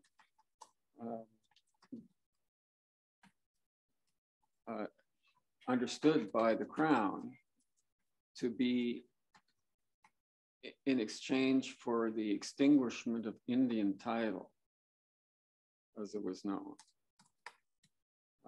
And that extinguishment of Indian title provided the Crown with the ability to do whatever it wanted with the lands, with the, you know, a few exceptions, of course. For example, you know, indigenous peoples were usually, in most of these treaties, were allowed to continue their hunting and fishing mode of subsistence even on the land ceded. So, you know, there were exceptions like that, but in terms of selling the lands, you know, it was not like selling reserve lands. Right? This was quite a different kind of understanding, because reserve lands, it's more like selling the title, although it actually isn't, but it's more analogous to that. Whereas, you know, the Indian treaties that involved extinguishment of Indian title, you know, had much broader implications for the Crown. Carry on then and take us through, if you would, the Public Lands Act. Yeah, that's the one that I was referring to earlier, just moments ago. That was the act whereby the governor could appropriate as grants to settlers any public lands in the province of Canada, provided they were in the vicinity of public roads and didn't exceed 100 acres. Or the governor and council could fix the price per acre of public lands. And then, as we saw in the case of the mining, prices could be fixed by regulation, right? The mining regulations fixed the price per acre. Was the $100 and 400 acres? Yeah, is that an example? Yeah, exactly, and they could change that from time to time, either up or down. And of course, after Confederation, Ontario also offered free grants of surveyed lands for settlers coming in. I mean, these are all well known. In order to stimulate immigration, you know, various governments gave away lands for free. Once they're no longer encumbered by Indian title, as I said, the Crown understood that they could be disposed of in any which way they pleased. We come now, Dr. Von Gernot, to the Sprague reports, Yes. slide 45. So there is a transfer of responsibility, it seems, from the Indian Department. And we saw earlier there'd been a lateral request for information from the Indian Department to the Crown Lands Department. Now we have a transfer of responsibility going on, do we? Yes. So the Indian Department was now transferred to the Civil Service of the Province of Canada. And it's at this point that the Commissioner of Crown Lands, who at the time was William McDougall, became the Chief Superintendent of Indian Affairs. So now you have the Crown Lands Department much closer to the Indian Department. And in fact, the Indian Department becoming kind of a part of the Crown Lands Department. And William Sprague was appointed the Deputy Superintendent General of Indian Affairs in 1862. Sprague is a very important figure in the history of the relations between Native peoples and the Crown throughout this period. He had over 40 years in the civil service dealing specifically with Indian affairs, and he knew a great deal about the Anishinaabe even before the Robinson treaties. So he represents a continuity in this whole, in this entire story. In fact, he represents the continuity even after Confederation, because he continued as in the same position for Canada after Confederation. He continued to be a civil servant for Canada. Well, he continued to be the Deputy Superintendent General of Indian Affairs. So he had a new responsibility. You describe here in the last bullet? Yeah, he's the top civil servant that runs the day-to-day operations of the department, and he is reporting to Commissioner McDougall, who of course is an elected official. But you know, the Deputy Superintendent General of Indian Affairs basically did all the work. The commissioner was just the guy who's ultimately responsible. And he does a report in 1862 that you address on slide 46. Yes.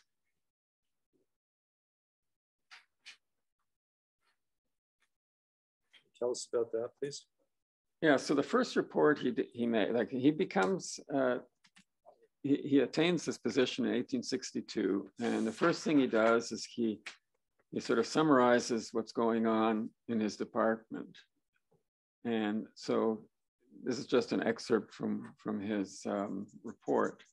He says, the annuities to the various tribes and bands of Indians payable as the consideration for the cession of territory, as well as payment of interest upon monies held by the province, realized from the sale of land surrendered to the Crown, have been assumed by the government of this province. The annuity and interest money is distributed through the medium of the local superintendents at half-yearly periods, with the slight exception of the remote bands on Lakes Huron and Superior, to whom the payments are made annually. And so what he's referring to here are the two different types of compensation that I referred to right at the beginning of my testimony.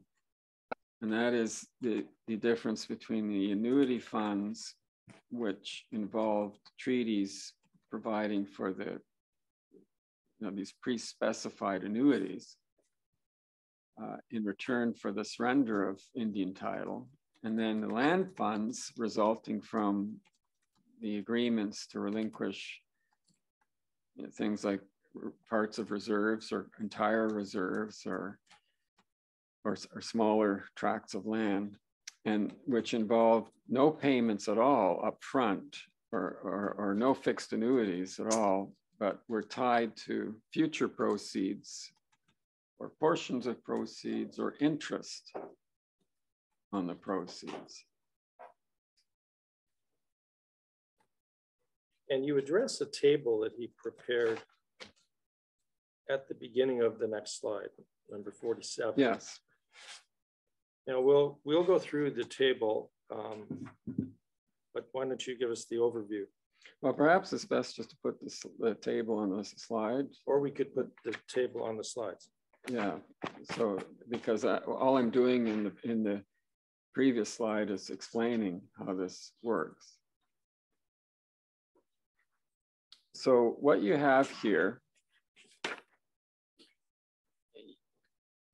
is, you'll notice on the left-hand side is simply the name of the Indian Affairs official who was in charge of the various superintendencies related to the First Nations that are listed under name of tribe or account. And then you've got an amount of receipts and an amount of disbursements. And then you have under amount of receipts, you've got on land, timber, etc. And then you've got interest. And then you've got a column called on annuities. And then when you look down at, in the second column, down near the bottom, you'll see Ojibwas of Lake Huron and Ojibwas of Lake Superior. And you follow the row across, and you'll notice that there's no amount whatsoever on land and timber, no interest on investments, but you do have the figures under annuities. So you have the 2,400 for Lake Huron, and you've got the 2,000 for Lake Superior. And there's no interest on that indicated because those are basically, they come in, remember they're granted from the CRF, they come in and then they go out again.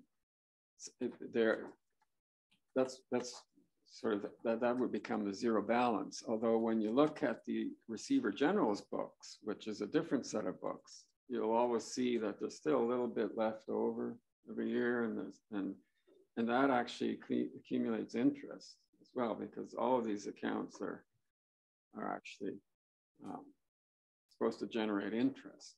Was that from people not being able to pick up their payments, or?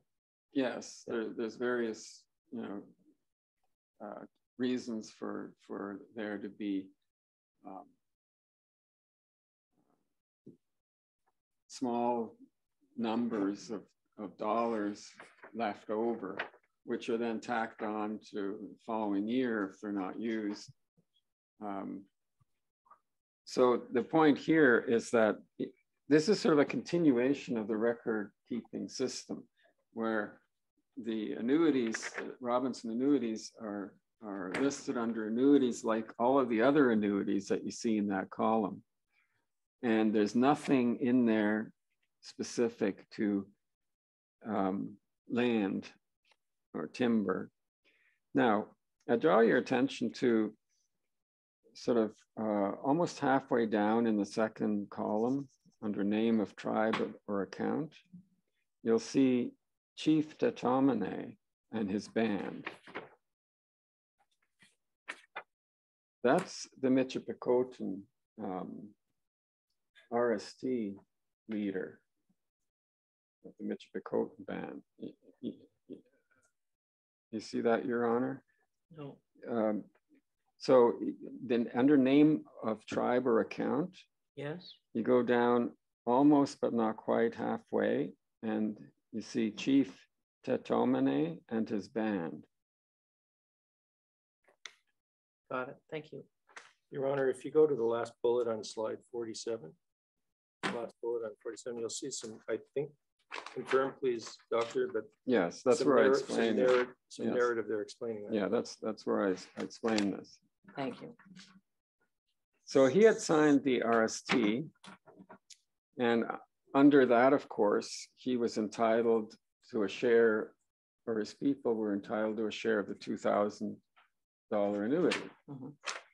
But in 1855, this chief, on behalf of his band, surrendered a mile square of his, or I should say a 640-acre portion of the reserve that had been, that is part of the schedule to the RST. You may recall there's a schedule at the end of the RST which has a list of all the reserves, and so he and his people had been given this reserve, and so in 1855 he surrendered a portion of that reserve, and so that First Nation benefited from the invested proceeds of that reserve, and that was entered separately, as you can see.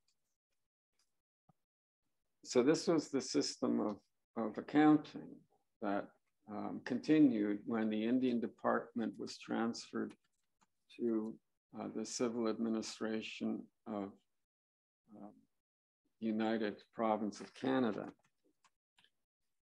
So this document reflects what you described as the sacred obligation. Was that how you put it earlier? The obligation to pay the pre-augmented annuity. That's what's recorded, or that's what's reflected in this document. Is that right? Well, there's two things. There's what's documented here is the obligation to provide the RST with the $2,000 annuity, right? Plus, in the case of Chief Tatamane and his people, there's an interest on investments of 5520, and that interest on investments would have been on the sale of land, of reserve lands, in 1855. And you described how that works yesterday. Yes. So if we go to slide 49, can you tell me, you say as proceeds from the lands in bullet 1, as proceeds from the lands ceded under the Robinson Treaties did not contribute to the annuity funds, they were not tracked by the Indian Department. Now,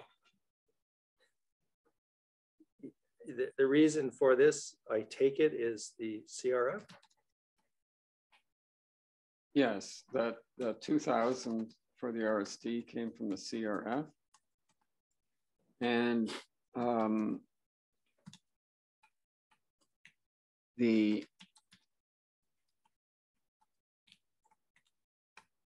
so the Indian Department itself was already had on its books the annual obligation. What it did not have was the tracking of the actual proceeds from the lands that would have been necessary to determine whether the augmentation clause condition had been met. That was in the larger Department of Crown Lands, because they had those records. The Indian Department only dealt with Indian Affairs, right? And as part of Indian Affairs, and this continued after Confederation, as part of Indian Affairs, you certainly needed to track how much was coming from the reserve lands. Right? That was part of the responsibility of Indian Affairs. But Indian Affairs was not in and of itself responsible for tracking proceeds from Crown lands writ large, if you will. They're being done by another department Yes, still.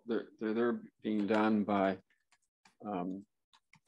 elsewhere in the Crown Lands department. And anything to add to this slide, Doctor? Well, Sprague's report also consistently year after year showed the number of acres that had been surveyed. He referred to them as surveyed surrendered Indian lands.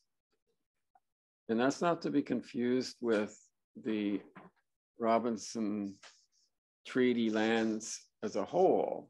Those are lands that were sold as reserve lands and divided into townships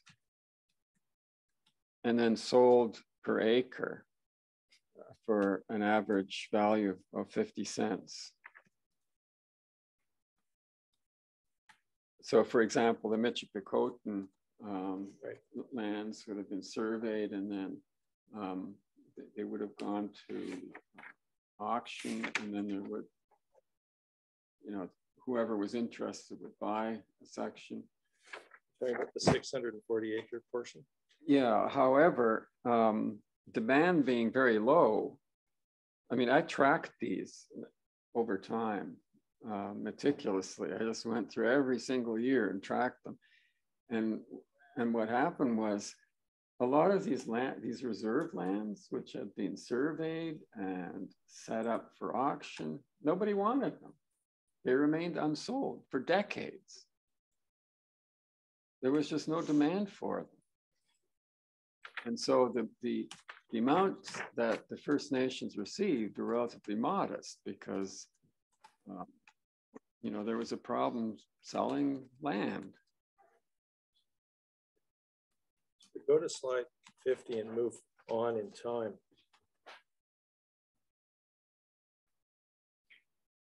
What gets reflected in these reports?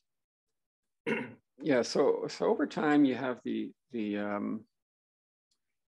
not only the usual annuity payments for the RST and RHT, but also small amounts that were left over. As I said earlier, these balances were kept on the books and then added to the usual grants. The Receiver General's books tended to be more specific in that they always included these tiny little amounts that were left over. And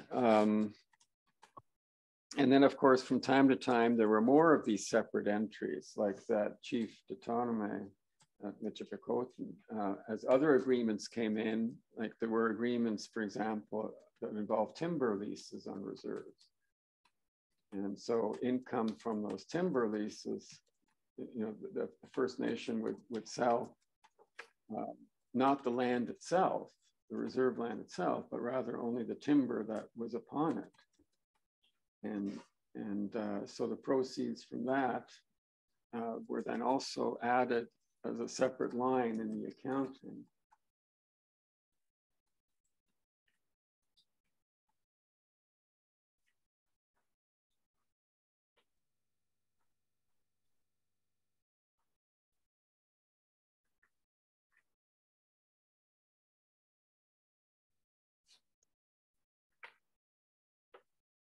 So Sprague also included he'd have a total amount of annuities and grants. They refer to as annuities and grants, as opposed to proceeds and investments. And so by 1863, he was providing the total amount every year. And in that year, it was $35,000 and $35,020. And so that included the $26,620 for the pre-1850 treaties, and then an additional $4,400 drawn from the CRF for the so-called New Indian annuities, and in addition to that, a $4,000 grant in favor of the Lower Canada Indians, who of course are in the province of, now in the province of Quebec. Those would have been the Kanawake, Kanasatake, the Abenaki of St. Francis, and all of those who were in Quebec.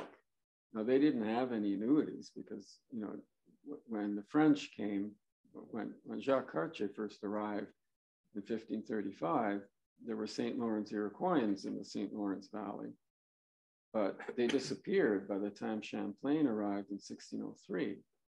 And so the French entered what they regarded as a territory that was not claimed by any indigenous population. And they never undertook any treaties.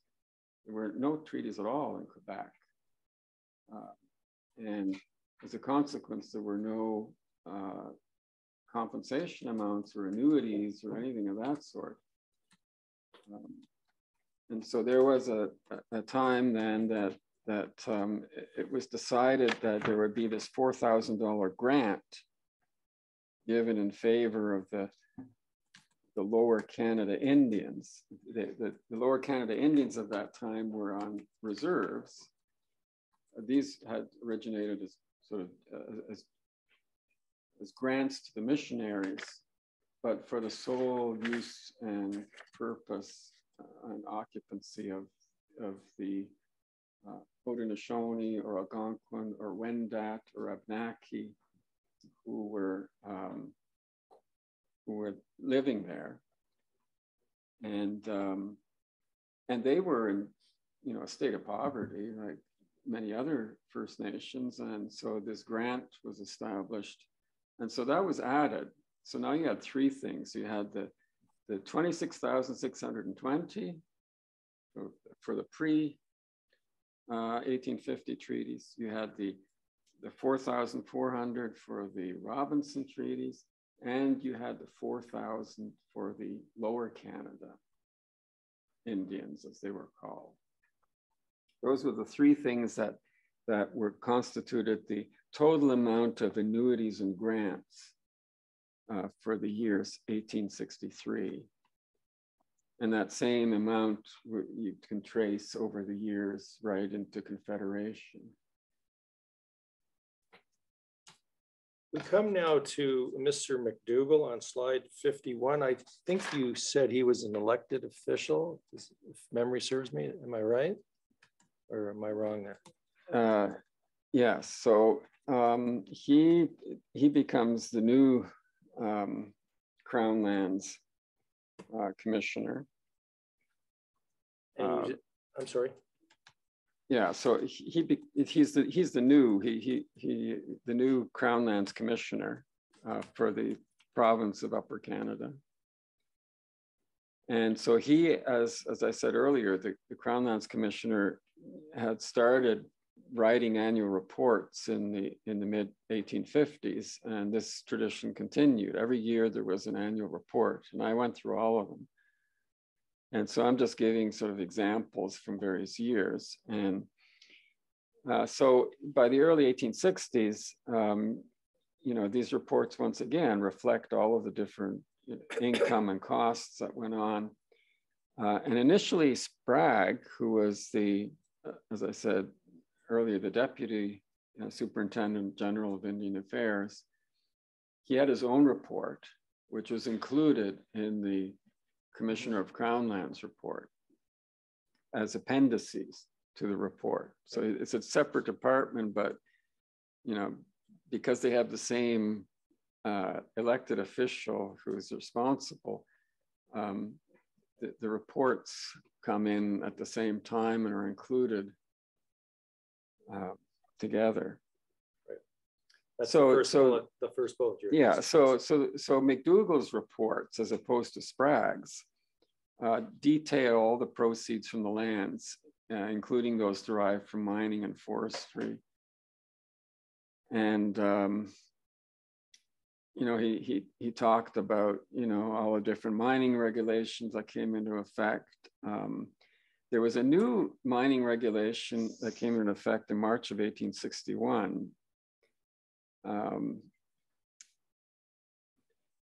But these made things even worse. So immediately the following year, there was another one, which for the first time imposed a royalty of 2.5%. In 1862? Yes. But this was universally condemned because it discouraged investment. It's always this balancing act. You know, the mining companies, of course, immediately protested and said, you know, we're doing bad enough. Now you want to impose a royalty on us. So McDougall, recommended its abolition. And of course, then in 1864, the regulations were changed again. And it was abolished, the royalty? Well, yeah, there were several new acts that were put in place, including an act solely for mining silver and gold. And those things didn't apply to copper mining, and it became more complicated, and it's a long story. But at the end of the day, the efforts to get this mining industry going in the RST and RHT territories still hadn't reached a point where the government was getting significant sources of revenue. And the mining companies themselves were continuing to struggle right into the 1860s. So, I mean, at the end of the day, where the real money would start coming from was in timber. And we come to that on slide 52. Yeah, so starting in the 1860s, we're beginning to get better prospects. Now, the figures here are for the entire province of Canada, so only a small portion of this 303,000 figure actually came from what's called the Huron and Superior and Peninsula of Canada West territory. So going back to our discussion earlier, Your Honor, here again, you know, it's difficult to match the figures because they're identified as coming from a territory that's not necessarily coincidental with the known or unknown boundaries of the Robinson Treaties. And as I asked before, that presumes that that was intentional. They either didn't know or didn't appreciate or couldn't keep distinct figures for the territory.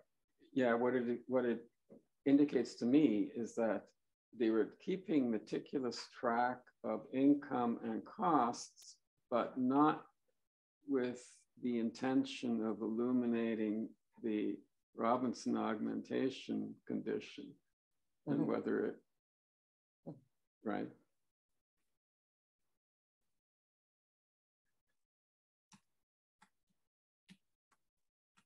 So there was also extensive reporting on the various colonization roads, the system of providing free grants and so forth. You know, there were some roads completed, especially in the RHT territory at great cost. By 1859, and then they continued on these projects. So year after year, there were expenses for surveying and road construction.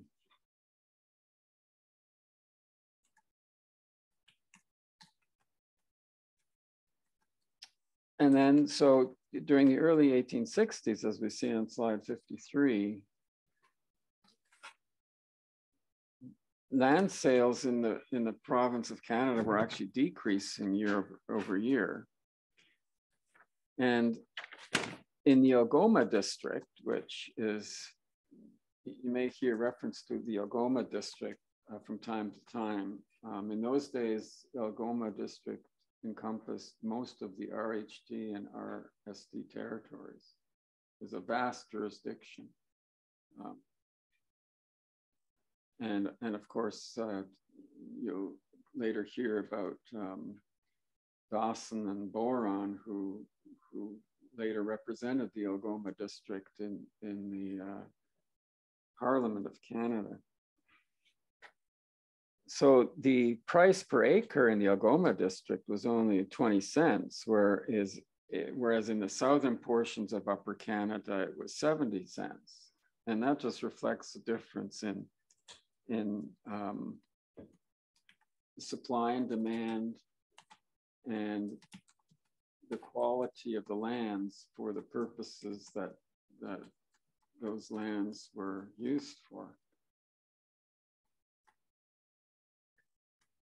And the other problem that plagued this period was outstanding arrears for land sold. The government tended to be very lenient on purchasers that didn't collect. And after a while, it got quite overwhelmed with the number of petitioners who were trying to obtain reductions in the original price and the interest accrued on it. And Sprague identified very similar issues within his jurisdiction, which included reserve lands. It's the same thing. I mean, you know,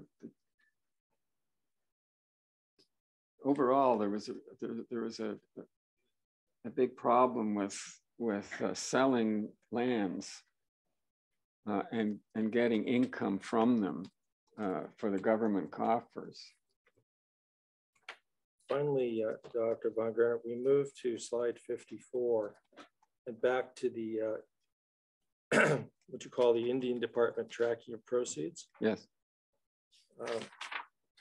And these proceeds are proceeds generated by mining, forestry, and sales of land to settlers. And you talk about that tracking in relation to the Robinson Treaty Augmentation Clause. Can you tell us about that, please?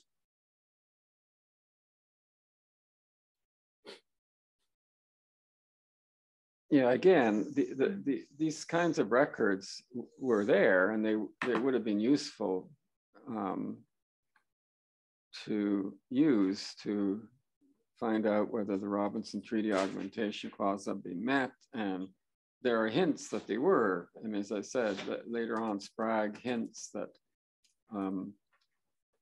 these calculations have been made. We don't know on what basis or what boundaries they used for the RHT, but the point is that the tracking of these proceeds was made, but there's no indication in the record, at least not in the annual reports, that the tracking was made specifically for the purposes of ascertainment of the condition of the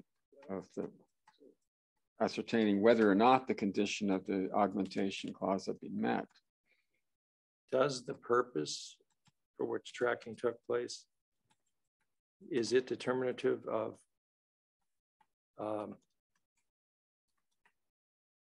how it was used, how the information was used?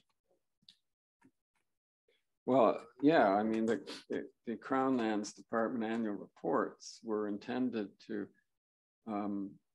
give the government a sense of what was going on with lands in terms of income and expenses in general. Right. It was never intended specifically for, purpose of a particular treaty. So my only point is that these same records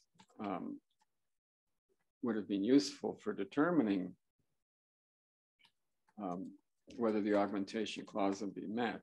And while there are hints that such calculations were made, we have no record that gives us a spreadsheet showing that that's exactly what they're doing until later on.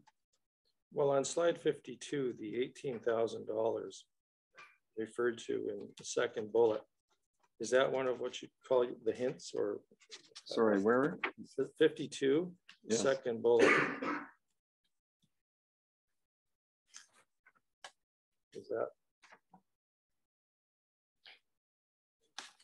Yeah, so I mean, that's about as close as we get, you know, the Huron and Superior and Peninsula of Canada West, but you know, the way that's defined, it's likely that it included more than the RHT territories and RST territories.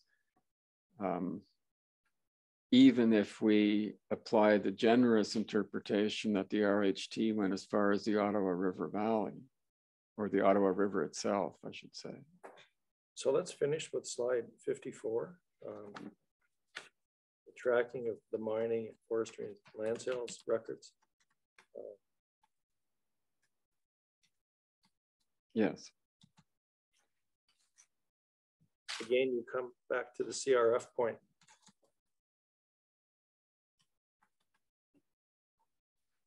Yeah, so as I said, the Indian Department really didn't track this at all because they were mandated to ensure that the treaty annuities were being paid. And in fact, the pre-augmented annuities were being paid from the CRF and not from any land or timber proceeds. The exceptions pertain to Indian reserves. So, you know, every time there was something related to selling timber or lands, Indian reserve lands, that was tracked meticulously in the record because that was considered to be an Indian affairs issue.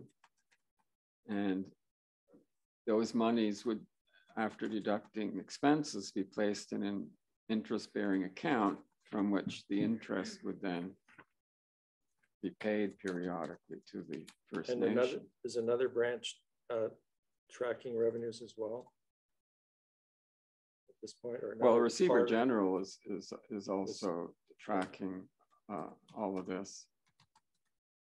So it is being tracked. So you in multiple ways. You know, the question is, what is the purpose for it and what jurisdiction is responsible for tracking these things?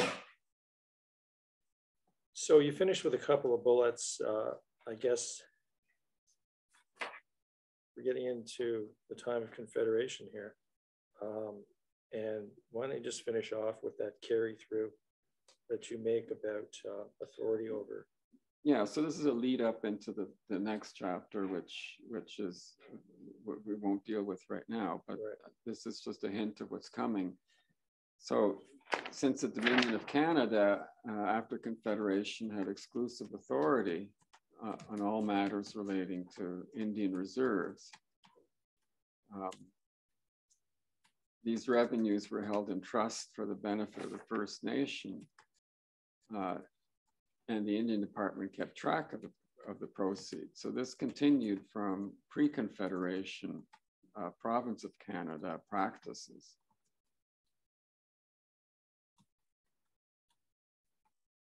Right. Whereas you know, as we'll see, what happened at Confederation was then a split, a very formal and strong split between Indian Affairs, which was under Canada's jurisdiction, and the Crown Lands Department, which in the case of Upper Canada came into Ontario's jurisdiction.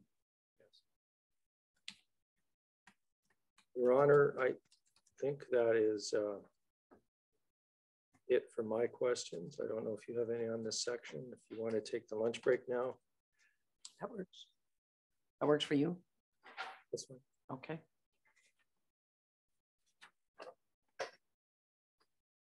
All right, 1 o'clock, 2:15, 2:30, how does, 2:30? All right.